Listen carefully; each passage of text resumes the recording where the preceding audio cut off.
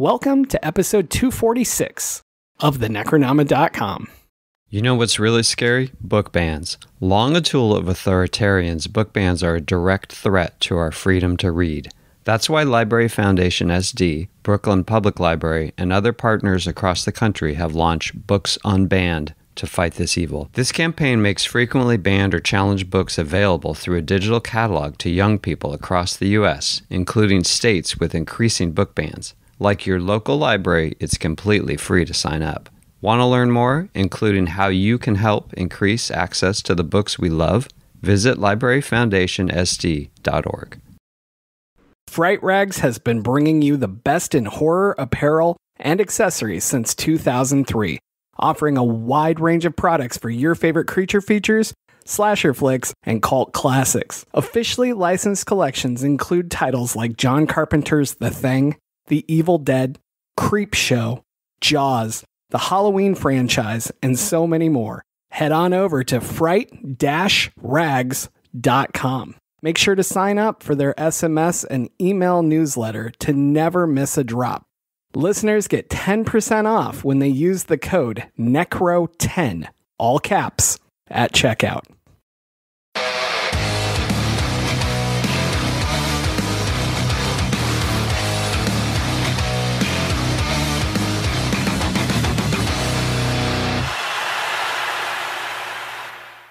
I am James Sabata, horror author, screenwriter, co-host of the podcast you're listening to right now, and I'm not talking again the rest of this episode because Don has sworn he will kill me if I do. And I'm Don Guillory, author, educator, co-host of the podcast that you are listening to as well. And I just got to say this because I'm going to say it probably a few times during this episode. Fuck the Daughters of the Confederacy and fuck everything that they did to screw up the American educational system with regard to especially history. So fuck the Daughters of Confederacy. Fuck them, fuck them, fuck them. They're horrible people, and they're one of the reasons why all these stupid statues are everywhere. Absolutely. All right. Joining us today, Dwan L. Hearn. The moon has returned to us. Welcome back. Hello. Man. How's it going, welcome, guys? Welcome. So you want to pleasure and an honor. Absolutely. And we love having you. You've had some great episodes already. We'll probably talk about that and send people back to check them out. I might even use one as my double feature. We'll see. But you want to tell our listeners a bit about yourself, man? You know, it's funny. Like, I was talking to somebody about this a little while ago, and I've done so much in just the last year. Like, actually done shit. Like, from June last year, I have written a screenplay, gotten an award for it, had it produced, released a book. I'm now the host of 2 podcasts, Socko and the Moon and the Moon Equals Wrestling podcast. And all of that just happened like within like the last year. Yeah. I remember you winning an award, me chanting you deserve it, and you telling me that you don't. And I don't know if you remember this, but at one of the room parties, I told you if you really feel you didn't deserve it, to work your ass off until you feel you did.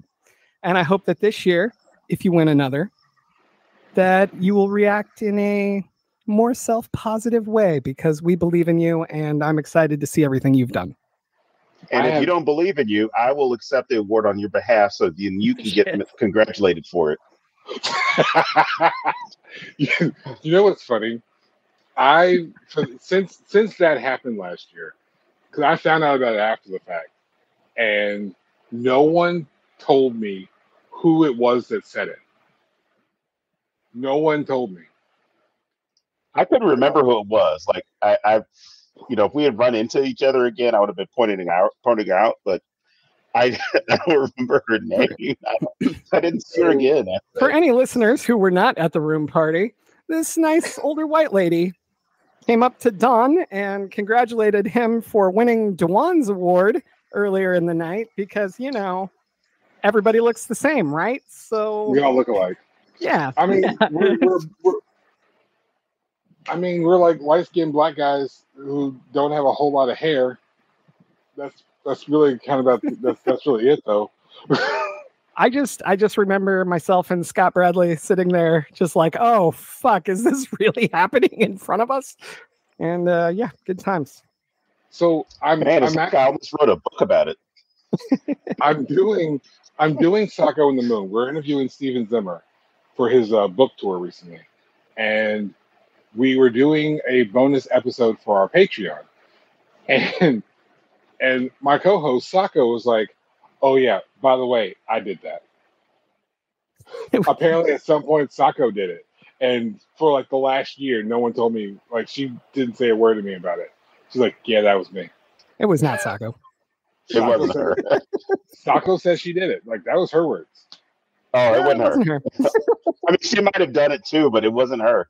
Okay, well, she may have done it also, but that makes it worse, kind of. If it happened more than once. I have a very important question. What is Sacco and the Moon? Sacco and the Moon is a podcast. She's an independent horror author. I'm an independent horror author. And we just kind of go over craft and discuss writing horror and doing things like publishing a book, really doing short films and doing things like that as an independent without the big machine behind you. We talk about the Omni hat, which is our metaphor for how the independent has to do everything for themselves. Mm-hmm. And we just kind of go over all that. Today we did an episode discussing fear. What creates fear, how to incorporate fear accurately into your works and things like that. Beautiful. And what's your other podcast? That is the Moon Eagles Wrestling Podcast, because surprise, surprise, I have a wrestling podcast. If anyone heard the menu that we did, that turned into basically a 2-hour promo for my t-shirt that says everything comes back to wrestling. Thanks for that, guys. We do it. Ironically, I'm wearing today. But it's basically just me talking about wrestling and all the things I love about wrestling, the elements of wrestling, how they correlate to this, that, and the third. Just I don't want to do this happened on Monday Night Raw, and this is what happened on Dynamite. No, there's enough podcasts for that. This is more so. There's too many championship titles in professional wrestling. This is my reasons why. My thoughts on intergender wrestling. I did an interview with John Cosper, who is a biographer for professional wrestlers. That was a really, really good episode. So if you get a chance to find my YouTube and check out that interview. It's pretty dope. And then let's say somebody wasn't a writer and they weren't into wrestling, but they still wanted to support you, and they really, really hated Logan Paul. Would you say you have any merchandise for that? You know, as specific as that request was, conveniently, I do. Available at DwanLHearn.com/shop. There Fantastic. Just so happens to be a hashtag FLP t-shirt that may or may not mean fuck Logan Paul. I just live to hear you say those 3 words. I know it's good. All Anyone right. else enjoys hearing me say that, they can buy that t-shirt. That's right. So let's bring it to the movie. So when we decided we were going to end this podcast, there was, I don't know, Don, what would you say, 750 movies that we wanted to cover still with like 8 weeks left to go? Probably about 812. So I went to Don and I was like, specifically, what are like a couple movies you really, really want to cover?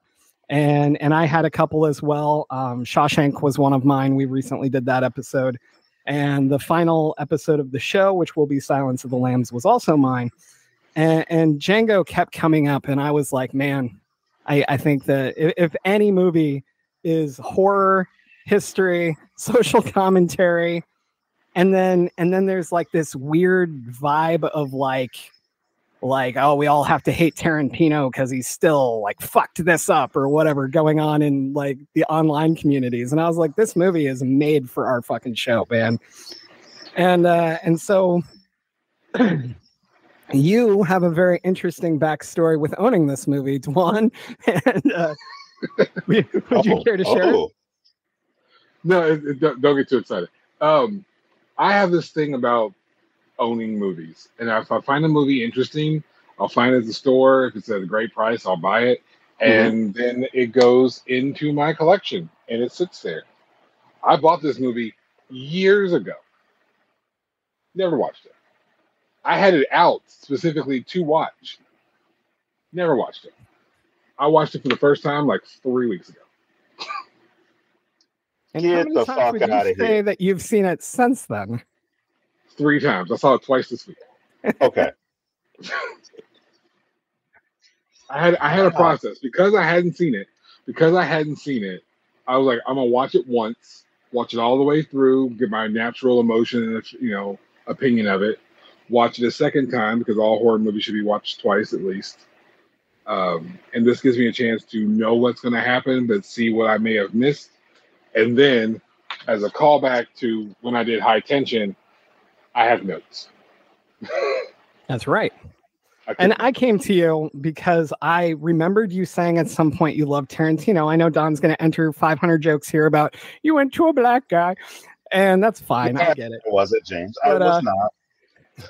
just three jokes, not 500. But no, legitimately, I was like, man, I swear Dwan told me he loves Tarantino. So I came to you about this movie, and you were like, yeah, I'll do it. And so I had no idea. And I thought it was so funny when I found out that you hadn't seen it. So I was like, oh. Yeah. It's I've been meaning to watch it. I've heard a lot about it, and I do like Tarantino. It's amazing how many Tarantino movies I have not watched. But the ones I have watched, I enjoy because as a filmmaker, I look at movies differently now. As a screenwriter, I look at movies differently now. So my objective opinion, my personal opinion, they're all not necessarily the same. So, we'll get into all that as we get more and more into the movie. Absolutely. I saw this when it came out, and then I saw it again to do this. And I liked it a lot the first time. This time I was absolutely blown away. Don, what about you? Had you seen this before? Oh, all right. Was that believable? I can try again. I've lost track of how many times I've seen this movie. I probably watch it about 4 or 5 times a year at least. And it's one of those things where the movie itself, I can watch it at any point that it's on, and I'm fully involved in the movie. I saw this movie Christmas Day, December 25th, 2012. Went on my first date as a newly separated man from my marriage. Good God. I was here's the story. Here's how it goes. I'd already filed the paperwork, and then I was like, I'm not doing anything wrong. I'm telling people no, I don't want to go out because it's too early, it's this, whatever, right? So people are already trying to fix me up. Claudia happened to have contacted me during this period of when I filed and everything like that. So I was like, you know what? Fuck it. People are going to make up shit if they want to make up shit. They're going to make claims about whatever was going on. And I was like, you know what? I'm going to see if she's free. So texted or called or whatever. I'm like, hey, I don't want to go visit my family for Christmas. I really don't care. And I'm just getting divorced now, and I'm not looking for a day. I just want to hang out with somebody. So we ended up going to Disney World. I'm sorry, Disneyland, because it was like, no, fuck it. I'll pay. Don't worry about anything. We'll just hang out. Whatever. There's nothing else is involved. As far as there are no strings attached with it. But if something happens, something happens. And of course, here we are 12 years later, we're married with a child. But went to go see it. And honestly, I did not like the movie the first time I watched it. I was like, it's okay. It's, there's some Tarantino-ness to it, but it's not Inglourious Bastards because that was the previous movie. I'm like, I loved Inglourious Bastards. It definitely ain't Pulp Fiction. It ain't Jackie Brown. But then while I was watching it, I fell asleep at one point. And I was getting pissed off because I was thinking, where the fuck is Samuel Jackson? Where is Samuel L. Jackson in this movie? I wake up and it's the part where I just see his face. I'm like, oh fuck, I'm gonna watch this movie. I love the part with Samuel Jackson. And so for Claudia and I, when we're talking about the movie afterwards, we were talking more about his presence on screen. because so much hadn't really been analyzed about the movie, discussed about the movie, from a historical perspective, from a sociological perspective. The real issue was, oh my God, Tarantino did a movie about slavery and had the N-word in it. And I remember reading and then seeing the posts and the articles about it. I'm like, what the fuck do you want someone to say in the 1850s in Mississippi, Tennessee, and Texas? Right. It was very commonplace. I can show you the historical documents where that's how people were being described, whether you're free or enslaved. But when I saw the movie, I was like, this was really good. It was thing is, it wasn't a movie about slavery. It was a Western. It was a Western splatterpunk horror, because there are these great moments where it's like, oh my God, like this is just so over the top. This is so ridiculous as far as what's taking place. But it was almost like it was Tarantino's cathartic response of like, I just read a shitload about slavery. I saw how bad it was. So I'm gonna just kill a bunch of white people in this movie, just to point out that slavery is bad. But I'm going to make a slave the hero, because so much of American history, when it's being taught, never talks about slave uprising, doesn't talk about slave revolts, doesn't talk about, John Brown, doesn't talk about the way in which there were people who were actively fighting against the system, but also fighting to preserve their own lives and those lives that they're people that are close to them, as opposed to, I'm just going to kill whatever to gain my freedom. You see how it's larger than that, and that because of the way that the system of U.S. chattel slavery was set up, you are never removed from the system, because if you're free, there's still that survivor's guilt of you're free, but a family member of yours is still enslaved, or risking your life to try and save that person, or trying to buy that person, or doing any number of things to ensure that you're not the only one who's free. It's a long answer to tell you that I love this movie now, and I use it as part of my history courses to talk about how this movie is a shitload more accurate, historically accurate, and time period accurate than that piece of shit Gone with the Wind. If you love Gone with the Wind, I seriously question your life choices. And I mean, love Gone with the Wind as far as like, oh my God, this reminds me, this is what my grandmother used to say, my great-grandmother used to say about the my South. heritage. It's so beautiful. Oh my God, let's go get married at one of those places. They're so wonderful. If you get married at a plantation home, you are like just as bad as people who take selfies at Auschwitz and smile. Like, or, you happen to own Twitter, and to push off any rumors that you might be a Nazi, you go to, Auschwitz with Ben Shapiro. And oh God, that was such a dry joke. So. I know. Well, so is he. The dry humor. So is his wife. So no. Around him, she is. We don't. Well, that's because she's never met me. So I'm sure there's. Wow. I have heard that the moon influences tides. I do. It's the motion of the ocean. I am the motion of the ocean. Well, as a doctor, I can confirm that. It's a deep joke. Anyway, now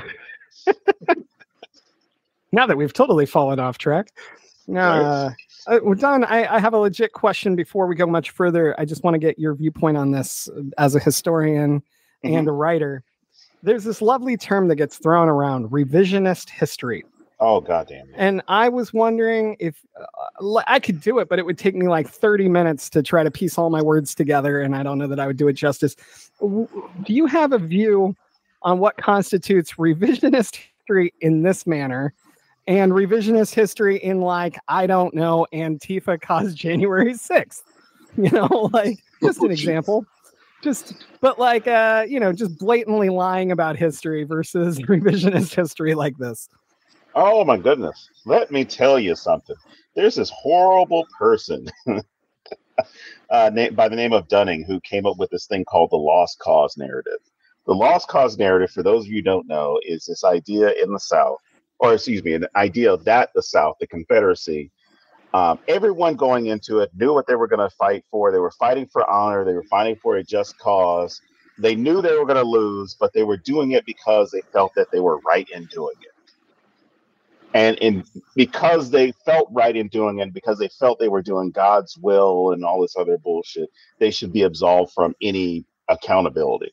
That's a shortened version of it. The longest version is, I don't want to feel as though my grandpappy was, a slaveholder and wanted to defend the institution of slavery. So I'm going to come up with a bullshit excuse about, he was doing this because it was standing up against the government. They knew they were going to lose, but they still fought. So anyway, revisionist history for entertainment purposes is great, especially when you're advertising. This is for entertainment. This is not for educational purposes. This is not to serve as a historical artifact. Whereas you have individuals like those who go from the Dunning School, what's known as the Dunning School, the Lost Cause Mythology School, that believe that the mythology of this event, the cause of the Civil War, the Americans' participation in chattel slavery, they honestly believe, in looking at the documents, that you should look at them a different way and not actually judge them for what they are. You should judge them as, well, if slavery wasn't as bad as people make it sound, or slaves were happy to have, roofs over their head or whatever, or these black people were saved from a life of sin because they came to know Jesus Christ. Or if you happen to be the governor of Florida, you say that slavery taught people skills. So it's a way of taking whatever was negative about the situation and then trying to change it to where it's whoever the actors who committed the atrocities, they're not bad people because something good came out as a result. So yes, we beat, raped, did all these bad things to these black people, but we gave them Christianity, or Yeah, they that's were such a fucking on point. Like, that should be on a goddamn shirt right there. I'm sure somebody has it. I'll go to another gun show and I guarantee you it'll probably be there. They did the same thing with medical history and all the experimentation that was done on black women.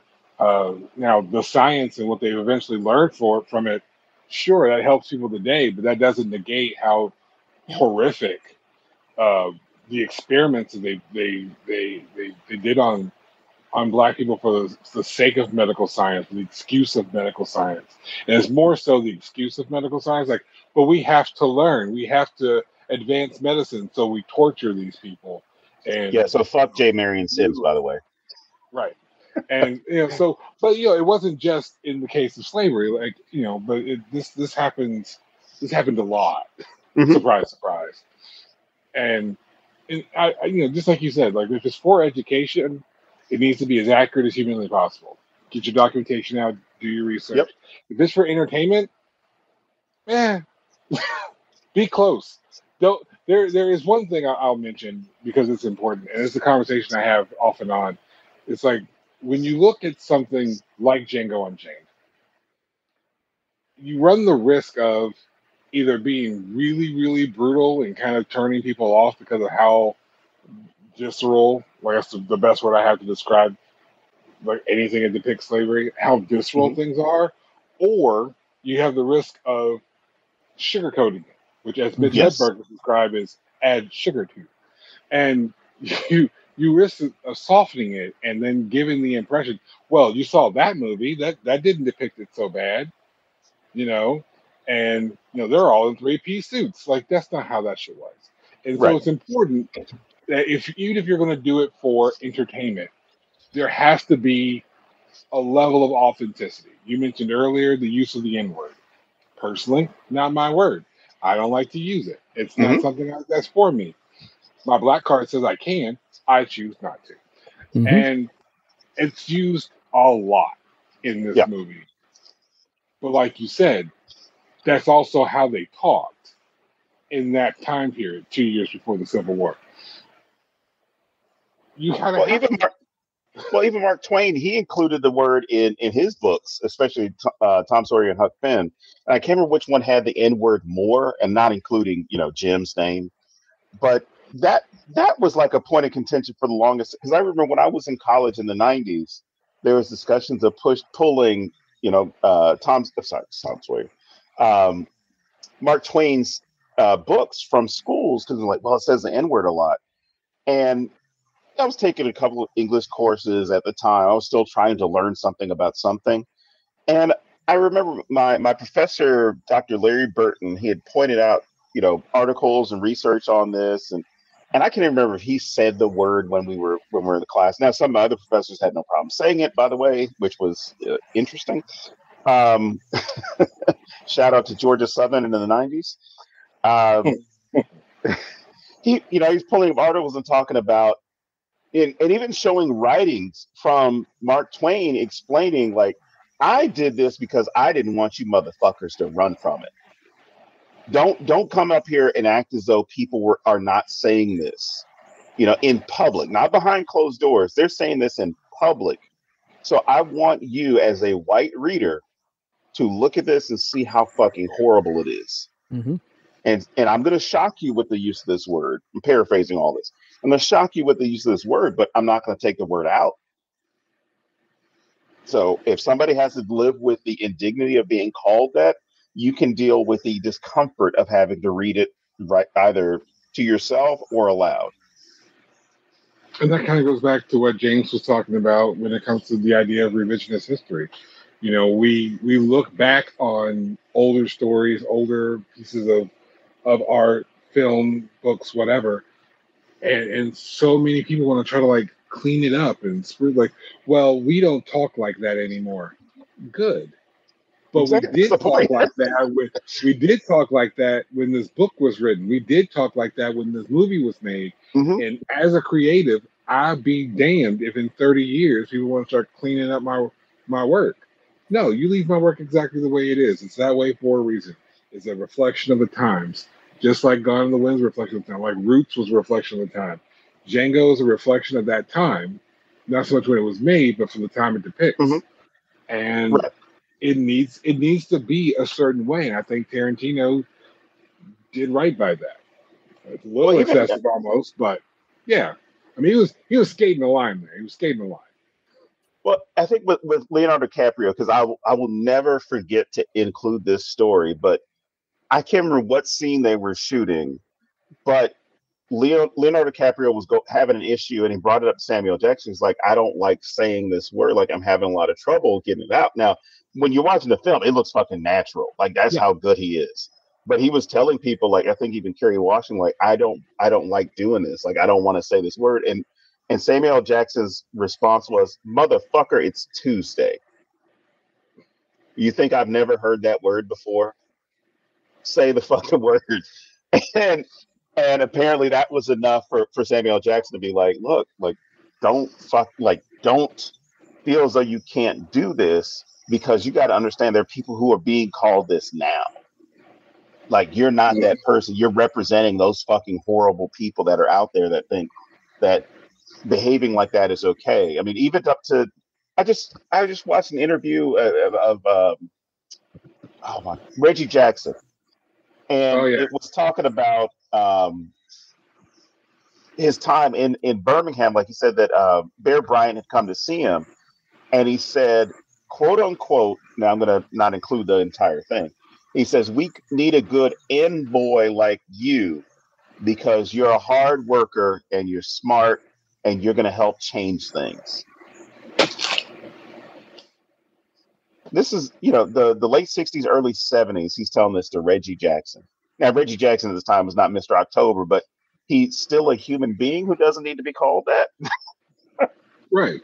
And people forget that, like, we had the whole, shut up and play ball kind of thing when it comes to athletes wanting to take a stand on social issues.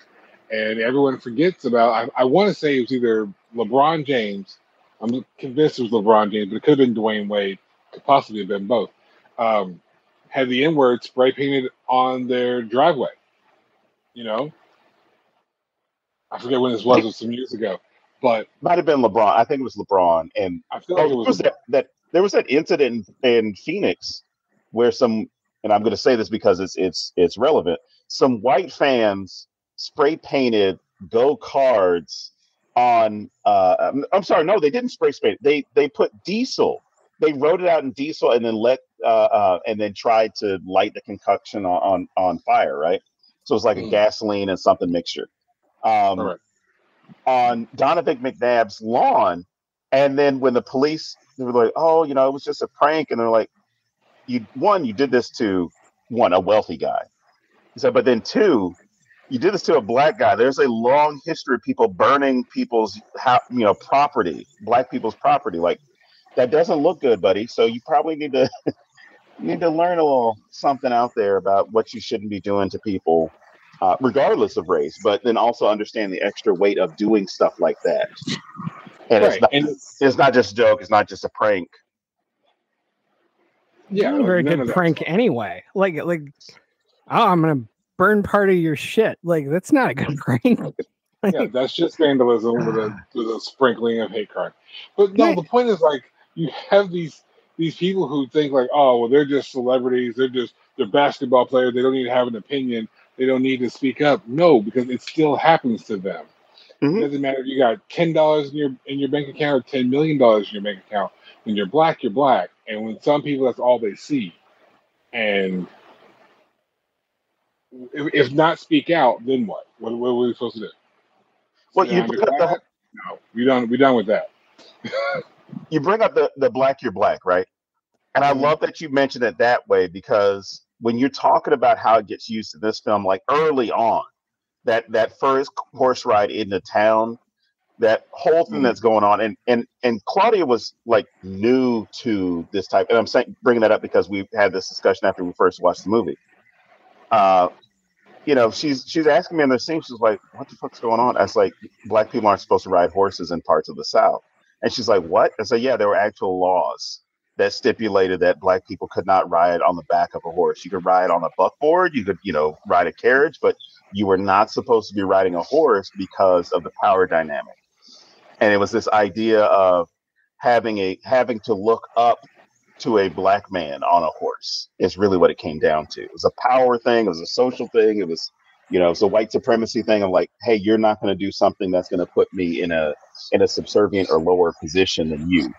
But no, just the way in which there's this reaction to Jamie Foxx at these different points where it's like, I'm looking at Jamie Foxx through white eyes with this lens that's being presented, right? Or you get to Big Daddy's house, and then all the slaves are looking at, or the enslaved people are looking at him like, what the fuck is going on here? Because that's their reaction to seeing him. And then Benita makes that comment where she says, "Oh, if you're a free man, why do you dress like that?" Even the idea of the fact that if you're a black and enslaved, there's a way that you're supposed to look, but if you're black and free, you're not supposed to look anything like that. And it wasn't until I might have noticed it before, but this time I noticed it and noted it, that when they first go into the haberdashery, it's so quick as far as the sign that's on the wall. So quick you can miss it. It says house nigger and servant uniforms on the wall, on the outside wall. Huge. And it's letting you know. Yep. No, Dwan, I've watched this movie countless times and I never noticed the sign. It says specifically that that's where he's allowed to buy clothing from. And the fact that he was buying the valet's uniform. He was buying an attendant's uniform, and that was the question, like, why the fuck you dress like that if you're free? That was the only place where he could buy those clothes or buy clothing in that town, and it only catered to a certain type of employee, I guess is the best way you can put it. Yeah, I totally missed that. It makes a lot more sense though. Like it makes those parts and how that interacts. That line was such a throwaway. I took it as a throwaway line, but it makes a lot more sense now. No, but it's even like the idea of being able to choose your clothing, right? Because I always focused on that one before, when he's saying like, you mean I can choose, I can wear whatever I want, and we as an audience, we see it in the blue suit, like, oh, okay. He's buying his first pair of, buying his first suit. So I look at it two different ways. It's one, I'm free, but I'm trying to play this ruse, right? But also, I'm free and I can choose what the fuck I want. And we often run into folks where, like, I love the beach body movement or the beach body positivity movement, where it's like, hey, do you have a beach? I'm sorry, do you have a body? Are you going to the beach? Congratulations, you have a beach body. Where some people would make that comment of like, oh my gosh, your size or your shape or whatever, why are you wearing this or why you're wearing that? And the simplest answer is because I can, because I want to. So don't look down on me because I'm choosing to embrace these things. Or in the case of Django, I look at it even with the third lens. You're going to fucking see me. I'm In not that blue outfit, we sure do see you. I'm not going to blend in. I'm not going to go and become Wolf. You are going to fucking see me. So those times when he chooses his costume to wear, I mean, it blows you away as far as how well he does you're not going to not see me. You're not going to pay attention to me. Even when they have to be at the Cleopatra Club, his job is to kind of fit in. And he's like, no, fuck you. I'm gonna stand over here. I'm gonna talk to white people. I'm gonna drink whatever I want to drink. I'm gonna smoke at the bar, and I'm even gonna go so far as to tell another white man, like, you're not supposed to wear your house in the hat. I'm sorry, so wear your hat in the house. Like, just the subtle shit of like, no, fuck you. I'm gonna take up space in this room. I tell my kids, because, especially raising biracial kids, it's important that I kind of prepare them without scaring them. Mm-hmm. And I remind my kids all the time, I'm like, you belong in whatever room you find yourself in. If you find yourself in a room, you belong in that room. Act like you belong in that room. You walk in with your head held high, because that room is a room you're supposed to be in. If it wasn't, you wouldn't have been there. Exactly.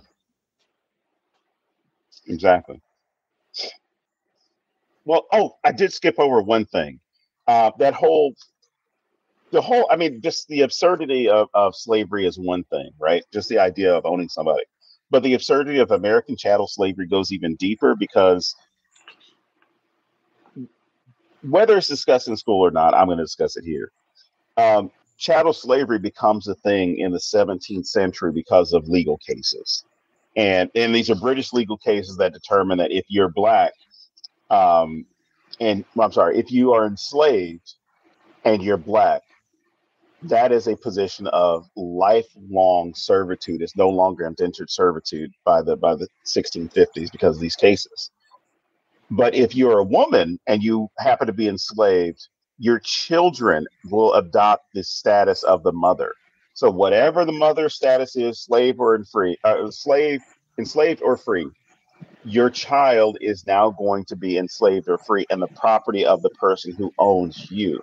So they don't own just you. They own anything that comes out of your body that they can make money off of. And sometimes anything on your body that can be made money out of, which is weird, because we have this weird, what are known as the five senses of around blackness or around segregation and things like that. The idea that you can see, you can smell, you can hear, you can touch, and you can taste. All five of these things you don't want black people to be able to. You don't want to have that relationship with black people if you're a white person, unless you have to. Things will be tolerated. So being able to see you, tolerated. You being able to touch me, not tolerated. Definitely not tasting, because we're not. Well, there's a different discussion that gets involved there. But this is not an Armie Hammer film. Yeah, show, and hearing are like those other things. So in the South, it becomes that tolerated thing where there's even a phrase that gets used in the 19th and 20th century where if you're black in the South, you can get close. I'm sorry, you can get too close, but you can't get too high. In the North, you can get high, but you can't get too close. So as far as like, you can elevate your social standing, your income, your personal worth, things like that. Even politically, you can hold some type of office, but don't live near us. And in the South, is like, you can live near us, but you better not think that you're better.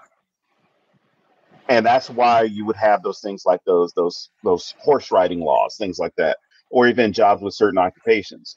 So for the majority of those Southerners, they're fine with seeing and hearing, but all those other things, they don't want to be around you. So we're going to separate you based off of, we don't want to smell you, so we're going to give you different living quarters, even if it's living quarters that we will never be in.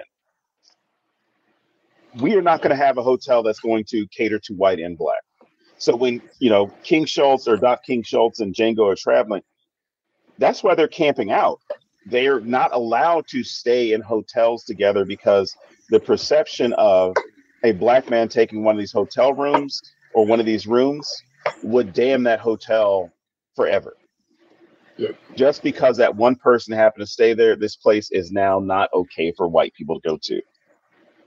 And no white business owner is really going to, at this time especially, is going to risk their livelihood to make a statement or just to be a nice guy. Even the way they connect this, like, you got to think about the timing of this. Django and Broomhilda, his wife, have not been separated that long. I mean, it's made very clear that Dr. King Schultz gets there like after to find Django. He gets there like recently after he had been sold, and recently after they'd both been sold. They're going different directions as far as Hildy and Django. But the idea that Django is a married enslaved person, and this white man wants to help him out in this time period as far as like restoring this sense of family, restoring this identity, but then also, living out a cultural legend or taking part in a cultural legend.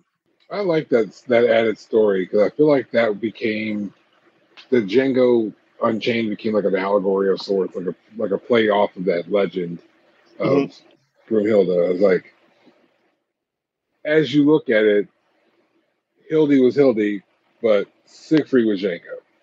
And as you look at the whole movie, it's like you added this little story in there so that you could see that your whole movie is basically the telling of this story in the frame of chattel slavery in the 1800s USA.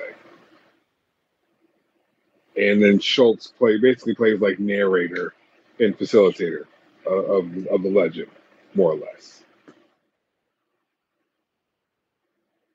He also helps Django become Django. Like he's the one that trains him and, makes sure that we know where his wife is. And like, he's so instrumental in all of this. And that is actually a question I had for each of you.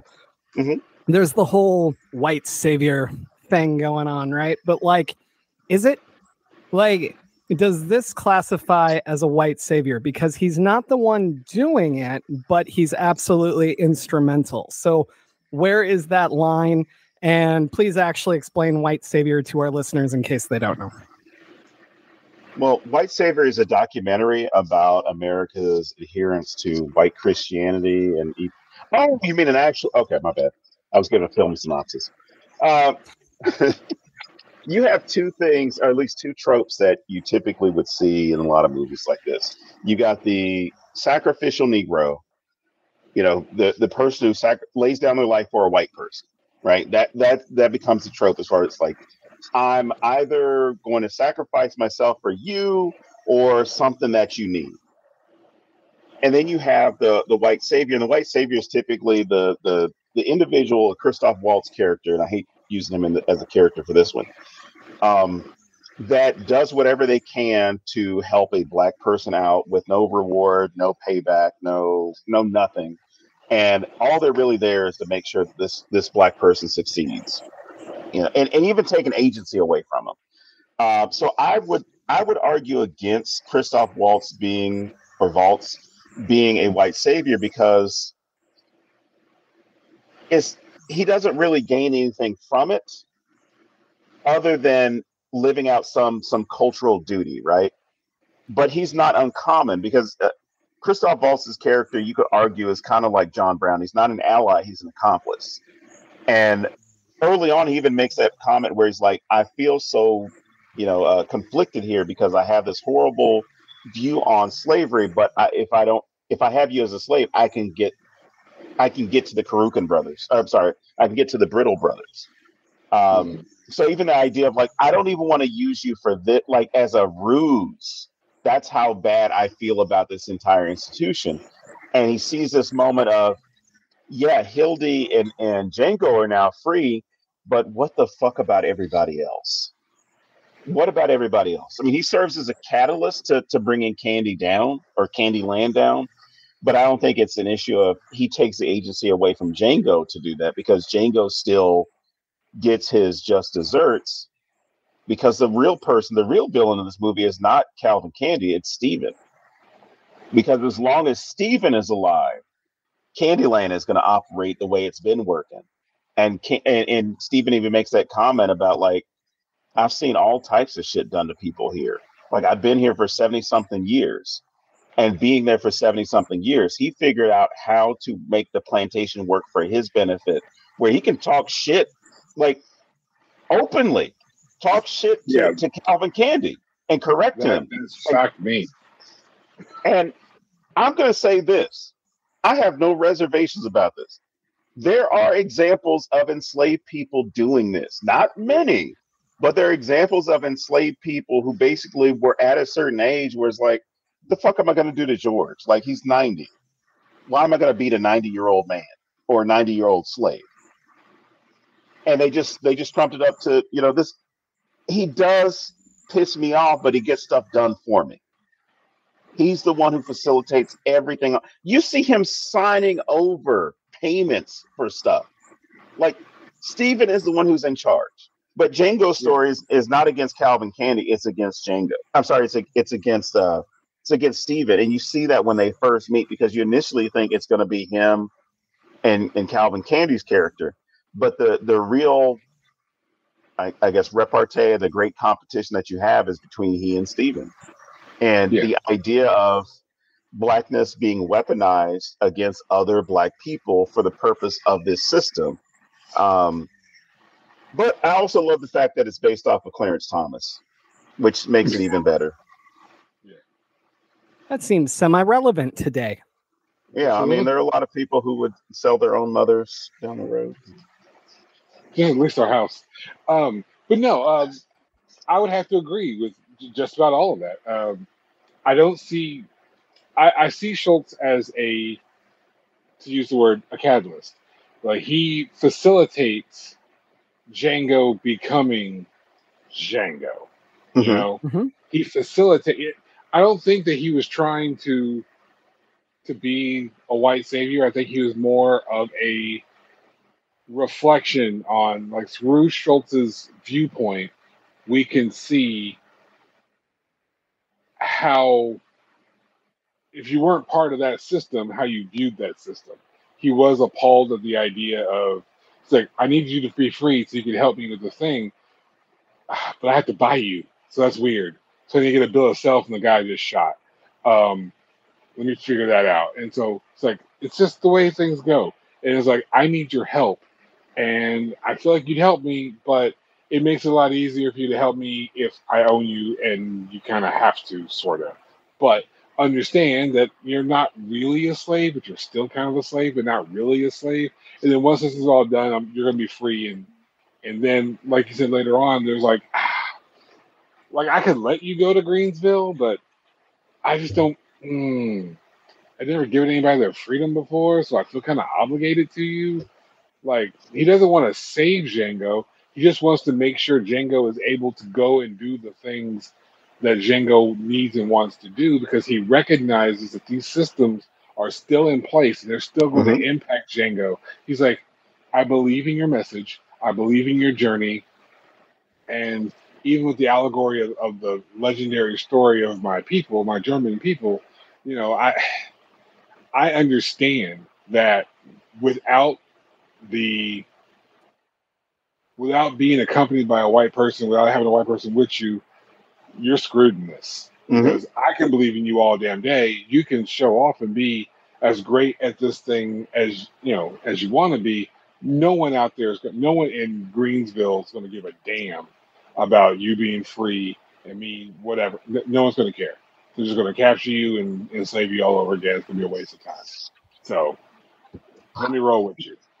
Well, yeah, because even at this time, you're talking about the 1850s, like all those laws, especially Fugitive Slave Acts, I should say the second and third one, the Fugitive Slave Act in 1850 as part of the California Compromise. It's like it doesn't give protections to Black people anywhere. I mean, you could be a free Black person, never enslaved. Somebody goes north and a slave catcher goes north and claims that you were their slave, Jim, or the slave of the person that they're representing. You have no recourse, and then you have the Dred Scott decision in '57 that makes it even worse, where it says like white people don't have to respect any rights of Black people because Black people are not eligible for citizenship, and as a result, they don't have rights that everybody else has. So they can't do Black shit. People weren't people. Exactly. Black people, we weren't people yet. And by the time when we first became quote unquote people, we were only what 3/5 of people. We were only 3 feet, and that was just to benefit them in Congress. That's it. Okay, I gotta tell you what I did to a friend of mine. I can't remember. Oh, good God, that shouldn't remind you of anything. No, it should, because James knows the feelings I have about like early Republic America, early America, 4th of July. I've never heard you mention it. Okay, friend of mine posted. It was like out of like Williamsburg, Virginia. It was like that type of setup. Where it's like, oh, come get some ice cream for whatever. It was like the Independence special. So he put on the thing. He's like, oh man, I can't wait to try some of this. And I put on as far as my comment is like, I'd love to try it, but I think they'd only allow me to have 3/5 of it. I'm like, whenever I see that much red, white, and blue, I get very suspicious. I'm like, what's going on here?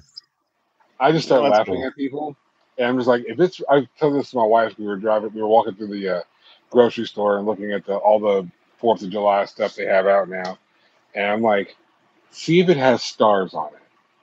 Because if it doesn't have stars, I'm just going to say it's French, and that's going to piss off American patriots 10 times to Sunday.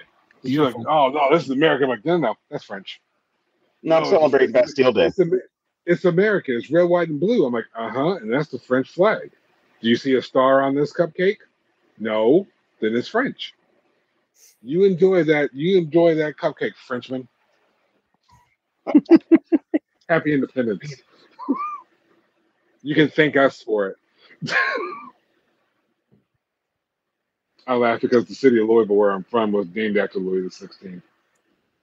You're all welcome. Don't tell them that. I tell everybody that. Because in town, you have the way we typically say the town is Louisville.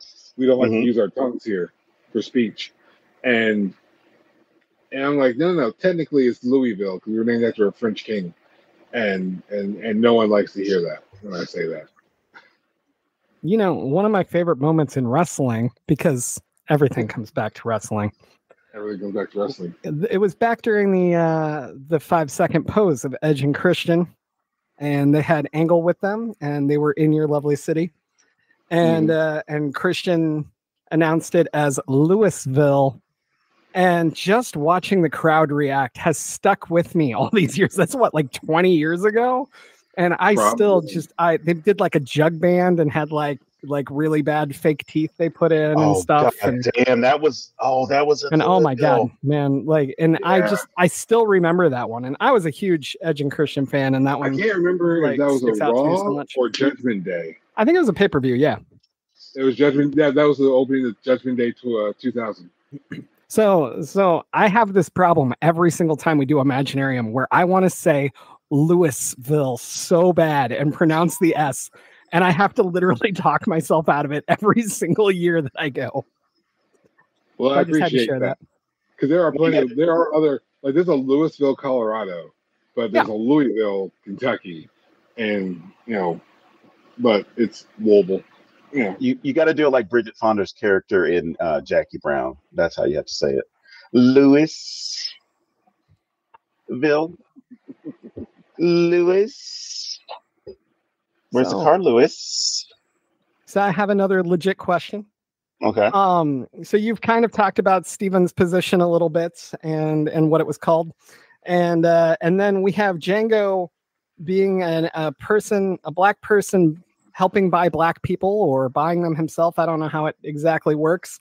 So I believe Django makes a comment like, they hate me more than they hate you, or something to that effect, something I'm worse than you are. And I was wondering if you could speak to first what Stephen's position actually means, because although we hear it, I don't feel like we get an actual explanation like in school and stuff, obviously. But I feel like it's very important. And then also somebody in Django's supposed position, like, just what those two positions mean and the reality of them, if you would. Oh man, James coming with the hot questions here. I know, I'm actually doing a good job for once instead of just making shitty jokes all day. Oh my god. Stephen's character is basically head of the house, and he controls the house staff as far as just managing what's going to be taking place. That's why he even makes those comments when he's trying to create a distraction about like, oh, I'm the one who's in charge, and if something gets fucked up around here, you're going to come to me and I'm going to be getting in trouble for it. Because really an enslaver is not talking to all their slaves. If they're talking to any slave, it's whatever slave has been given a position of power. And in talking to that one person, you're limiting, those five senses as far as like seeing, hearing, smelling, touching black people, being around black people. And you're not directly addressing any of them either. It's like, oh, tell the Negroes in the kitchen to do this, or tell them out in the field to do this, or he is the point of contact. And I can't fault a character like Stephen for doing that, because you're doing it out of survival. Yeah. You understand that this is not a system that is going to work. I'm sorry, it's not going to benefit you to be an individual and I'm sorry, an individual who stands up against the system. It will benefit you as an individual who helps support the system. But if you're standing against the system, it's not going to work for you, because one, you're an old black man, at one point a young black man, but an old black man in Mississippi. And for those who don't know, yes, every time you cross the state line into Mississippi, those letters scroll across your windshield to remind you that you're in Mississippi. Because that was. Is it like a warning or? Kind of. It's a new feature on all Teslas. Tesla drivers can't read. Then they start speaking to you in 1930s German, and you're like, "Oh my god, this is really good." They have all the Hitler speeches downloaded onto it. God damn it! All right, go ahead. All right, but with Django's character, the idea of somebody who's going to actively participate in this system, and this is not the same, because I want to say this for any of the incels and assholes out there. The vast majority of black people who bought other enslaved black people did it for the purpose of freeing those black people, because the only way in which they could legally free them was to buy them and take them to a court of law to give freedom papers to them. If you want to argue with this, argue with James, not with me. I've already written stuff about it, and I got to send it somewhere. I've done my actual research. But I'm just gonna do something else and not listen. I know. I've done my actual research. Exactly. But the thing is, so many of those were done to save their family, like save a wife, they found a child, they offered money, paid for that person. Spouse, same situation. Long lost family member, same situation. They find somebody and they have the means, they're going to buy their freedom, because that means that they're going to be safe or safer at that point. Yeah. But an actual black slaver, there were very few. But the reason why they're so despised, because the understanding is, you understand what the system is. Those kingdoms of West Africa did not understand what chattel slavery was. Not excusing them for anything that they did, but the system of slavery that you had in sub-Saharan Africa and of course North Africa, not even close to what was going on with the triangle trade system, the Atlantic slavery system.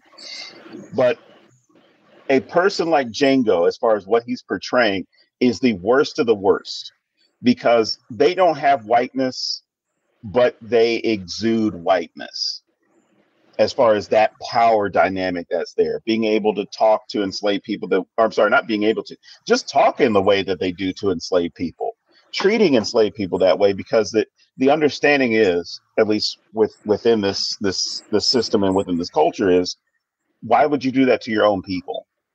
Why would you continue doing this? Why would you participate? Because a black slaver is bad, as bad as you can be. But you find people within that world that figure out how to navigate this, like Sheba. Sheba's character just kind of gets brushed over so many times, but the fact that she's just as bad as a slaver because she's benefiting from all this shit as an enslaved black woman, or possibly free, because I mean, she might be free. Calvin might have freed her as his sex slave, as his, as a former sex slave, and decided like, oh no, I want to keep her for me. I'm going to free her, and she's going to be my woman because I'm going to take care of her. But she gets dependent on this. Oh yeah, I know. Because I think he's fucking a sister, but she's so dependent on the system. So it's not just me then. He was definitely fucking his sister. Oh, absolutely. Which again is another. I'm going to give Tarantino credit for this.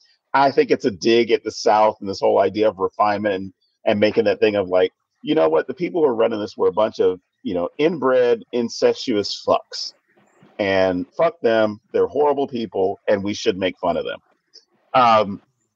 But somebody like Sheba, it's the idea of how bad this system is, and even knowing how bad it is, I have different thoughts in my head when Django, goes to the bar and she sees him, she grabs the champagne and she walks away from him. I see that in so many ways where it's either game recognizes game. I know what you're here for. I'm here for survival as well. It's I don't want to be around him because I'm better than him. Or two, I'm sorry, three, Jesus. Or three, it's you mean nothing to me. I'm a white woman. As far as like that's the identity I've accepted because look at my clothing, look at the meals I'm able to eat, look at the company I'm able to keep. And there's never anything said to me by anybody other than Calvin. And it's just Calvin wants me around because I'm pretty. Yeah. There's a lot of comparison. We brought up a lot of the characters, and there's a lot of general comparisons. There's that mindset that we have active today, where when you have people who've never had stuff, money, or whatever like that, the moment that they get it, the first thing they want to do is imitate those they've seen with it. That's their impression of status. If this period of time, we're talking kings, we're talking the European royalty, and a lot of the Calvins and the Lauras, they're imitating essentially their kings of their castle, their large mansions on their plantation, and they're trying to best as they can emulate these palaces from Europe, like Versailles or whatever, or Versailles. Sorry, in Kentucky we have Versailles, Kentucky. It's a trip, but no, we have those kinds of situations where like they're just imitating. So when you have the Shebas and the Django's playing a role, but Django and Steven and Sheba, they are imitating what they've seen in status. When you say that she was basically like, well, I'm a white woman, as far as she's concerned, being a white woman had nothing to do with the color of her skin. It has to do with the status that's attached to that. And Steven, like we've mentioned before, he's in it for survival, but he's done it for so long and gotten so comfortable that while he still knows his place, he still wants to imitate the point of status with everybody but Calvin. Right. Because Calvin is still his master, but as far as everybody else is concerned, hey, you're not gonna look sideways to me. I bring a small, just a reflection when I saw the 7 people walking back to the house after Calvin's funeral towards the end of the movie. They're all walking side by side. Mm-hmm. We were talking about the not wanting to get too close, and you have the house manager. We'll call him the house manager. Um, yeah, like that's why you had the Wranglers on the plantations. That's why you had hired other people to do all that dirty work for you. You're like, I'm not going to do all that. No, I am in this position of king, and you're going to view me in this position of king. You're going to view me in this royal image. You're gonna see me for my status, and you're gonna respect my status. And as you are in your Stevens or in your Sheila's positions, you are going to want to do the best you can to imitate what you've seen status as, and we still do that today. Yeah. You find some folk who never had no money, you get all those TV shows about how I lost my money in the lottery or whatever. As soon as they got some money, first thing they want to do, buy a bunch of houses, pass money out like it's candy. People start getting record deals. First thing they do, buy 16 cars. I think like Cardi B has like 10 cars and doesn't drive. Not she doesn't drive those cars, she doesn't drive. Right. Wow. And yeah, I saw her in an interview. She's like, I got this kind of car, this kind of car, this kind of car. It's always the Lamborghinis and the Maseratis and the Porsches or whatever. And it's like, I don't drive. Oh, you mean you have a driver for you? Like, no. I don't drive. I don't have a license. I don't drive. Mm-hmm. And it's just because that's what you've seen. That's what you think having money is like. And that's what is being imitated, in life today and in the movie in those positions. There's those memes that say how the rich behave and how the very rich behave. Everyone who's, it's imitation.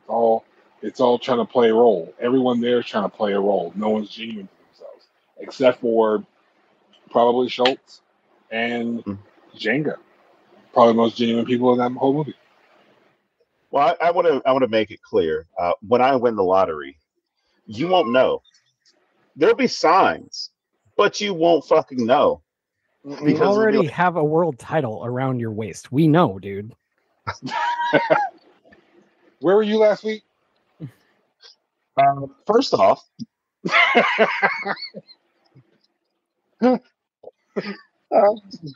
yes, for those of you who are listening, I just came back from Greece and Italy and Croatia as well. No, we get our. Well, I'm sorry for anybody who doesn't know. If you're a gambler, just go to the casinos and play at the casinos, and you'll basically start getting free cruises all the time. So we get them pretty cheap. You just got your doctorate. You deserved every single bit of that. And by the way, congratulations. Thank you. And I guess I can announce this on this episode. I did win Royal Caribbean Sexiest Man in the World award. I abdicated the title. To an 85-year-old man because they're like, the winner was like, no, fuck it. He said he's 85. Give him the title. Like, I don't care. I'm not going to upstage an 85-year-old man who had the courage to come out here and do this and then, dance with every last one of the contestants.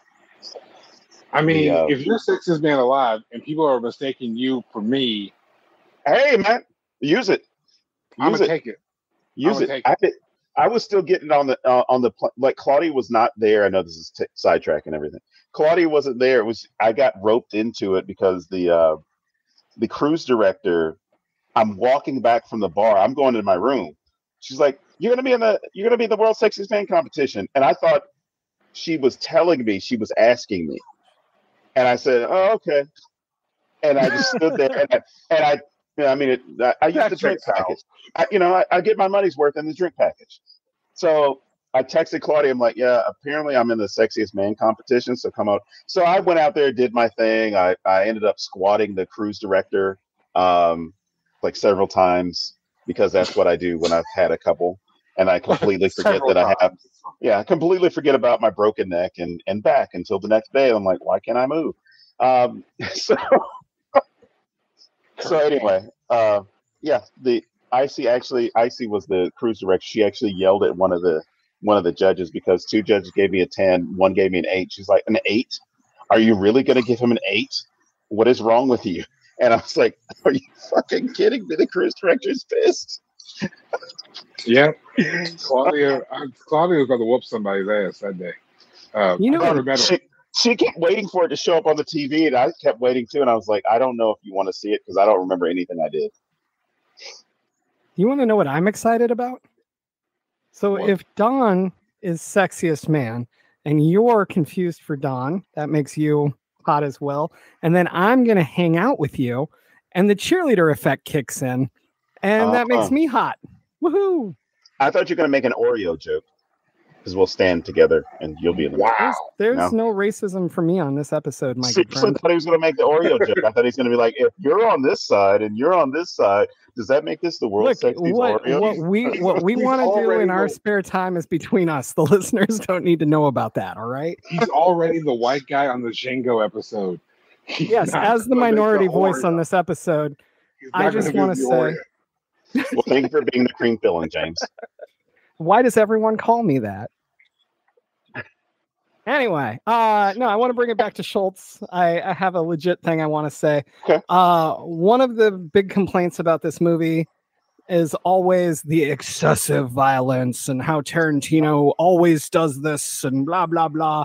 Number one, I want to say I love the violence in this. I adore the violence in this because it's almost Sam Raimi-esque, but not quite hitting it.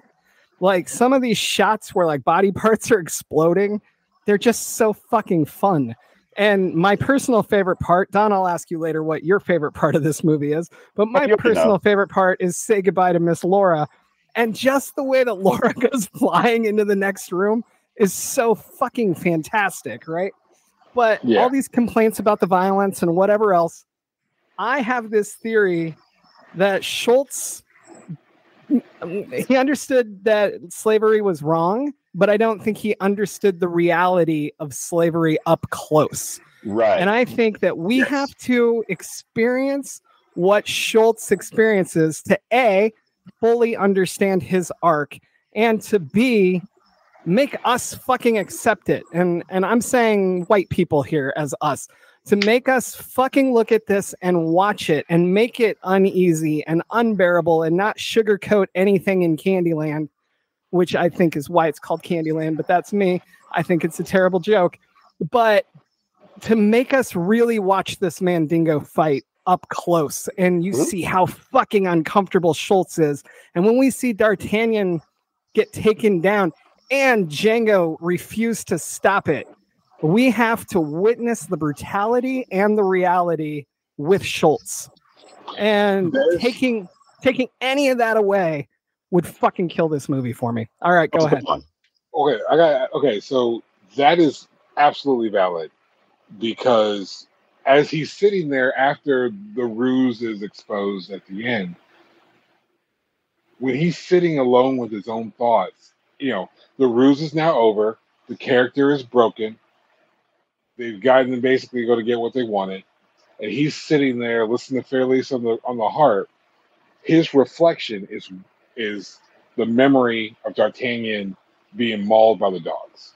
Mm-hmm. That was when he knew about it, but this is like he knew about it before, but that was the moment he knew about it. Like you said, he witnessed it. It was real.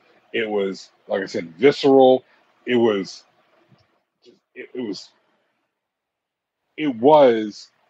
what slavery was. And even today, as we are, not wanting to teach it, and we're more afraid of how people are going to feel about hearing about it. I'm not. This is that moment. Is because we have to see it to understand. Movies like Django Unchained or movies like Roots, it's supposed to make you as uncomfortable as possible so that you get the understanding of how terrible things were. And this is still fiction. Mm-hmm. Imagine the reality of it. And I think, like you mentioned, Schultz and everything you have in your opinion there, James, is reflected in just that moment when he's sitting there with his own thoughts, and all he can think about is watching a man being mauled by dogs, because that's how Schultz sees it. Candy's looking at him like, "Oh, you feel bad because I bested you, didn't you?" He's like, "Actually, no, I don't care about that. It's just you mauled the guy to death, and you named him D'Artagnan after a character in a black man's book of all things." Mm-hmm. Like, to express that irony, to recognize that. And I can't help but feel that there's also guilt on Schultz's conscience, because he distinctly told Django, "You can never break character." For a wrestling reference, you have to be the Undertaker and never break kayfabe.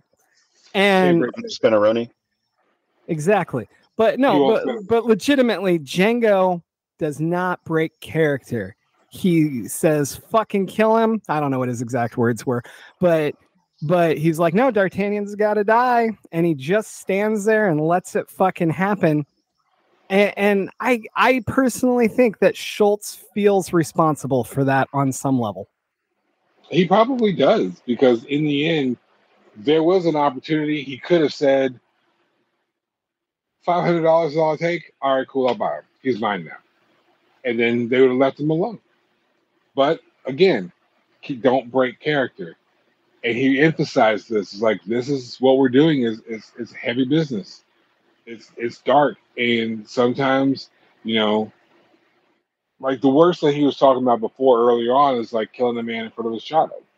It's like, hey, it's the business, man. This is just what we do. Mm-hmm. And so once you're down there en route to Candyland, Django's like, hey, I'm not breaking character. I'm not breaking kayfabe, essentially.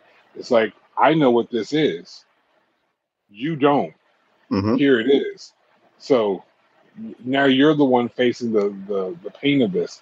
And there is that sort of dichotomy where Django had reservations from killing a man in front of his child, and now being confronted with how brutal these, Mandingo fights and slavery actually can be in these completely mundane moments.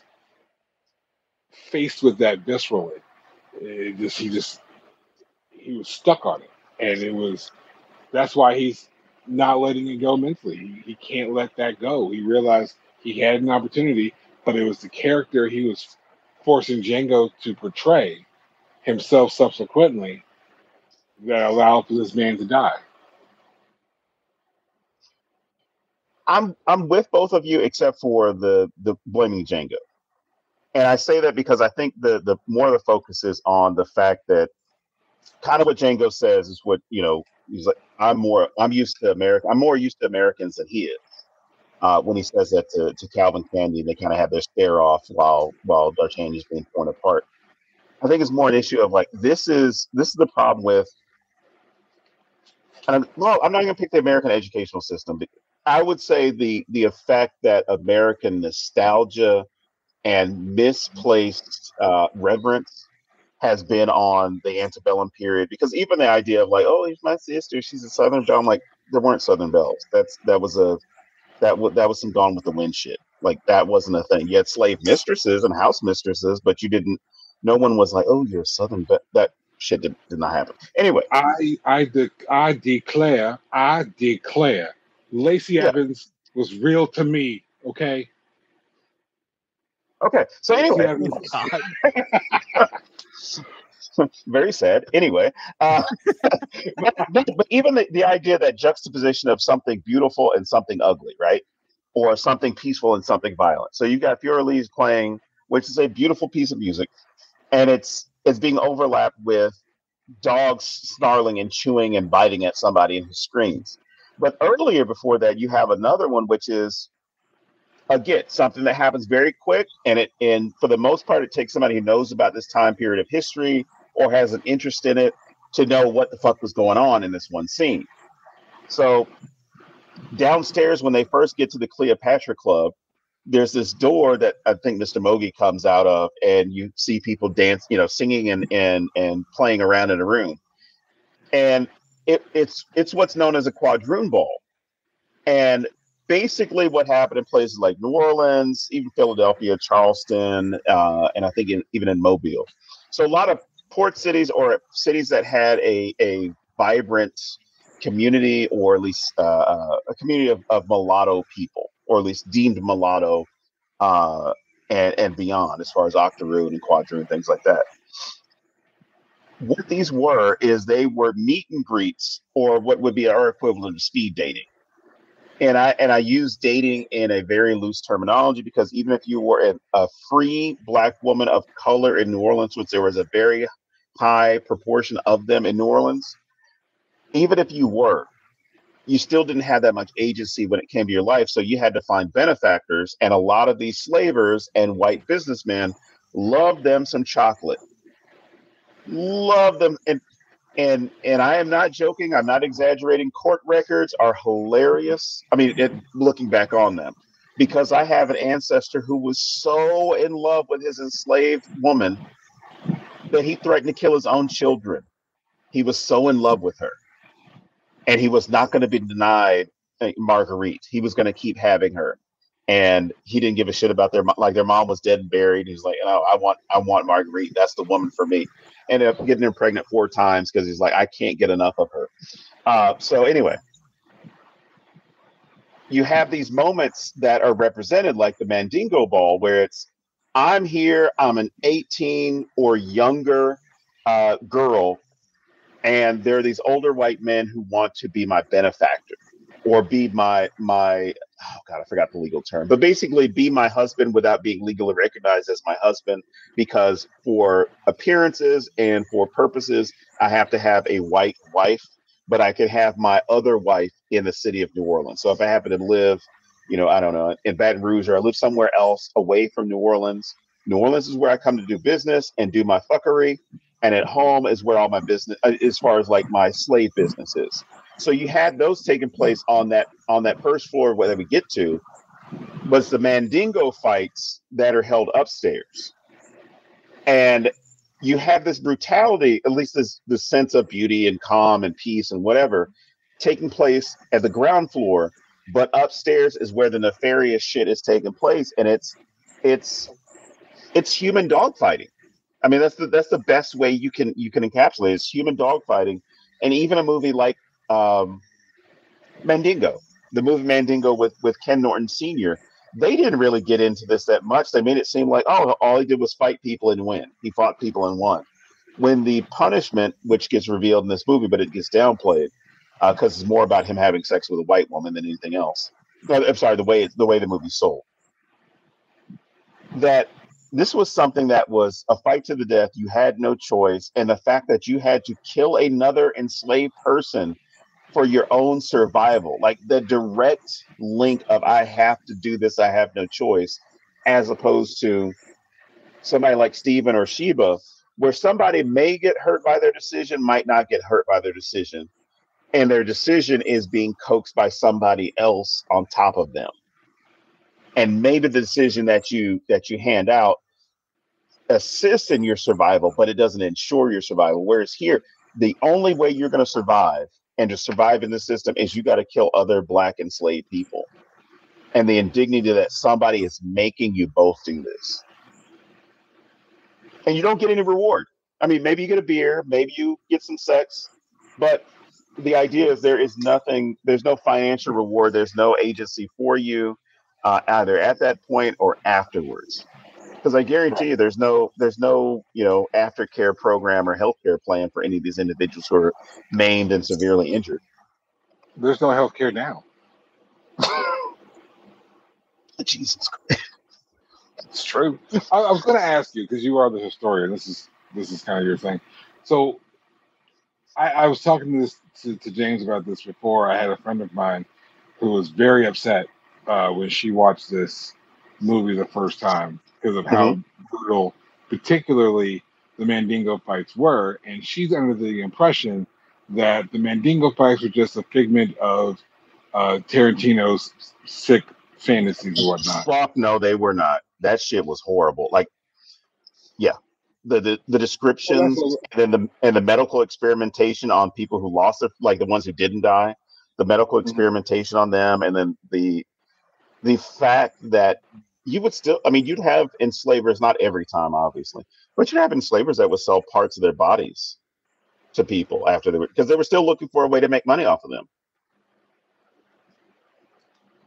But yeah, anybody who believes that Mandingo fights were just this idea of, I guess on the same level as Tarantino's obsession with feet is wrong because that should actually happen. Oh, I'm sorry. I forgot the thing I did want to include, James. When you were mentioning, when both of you mentioning King Schultz and the whole idea of D'Artagnan, it's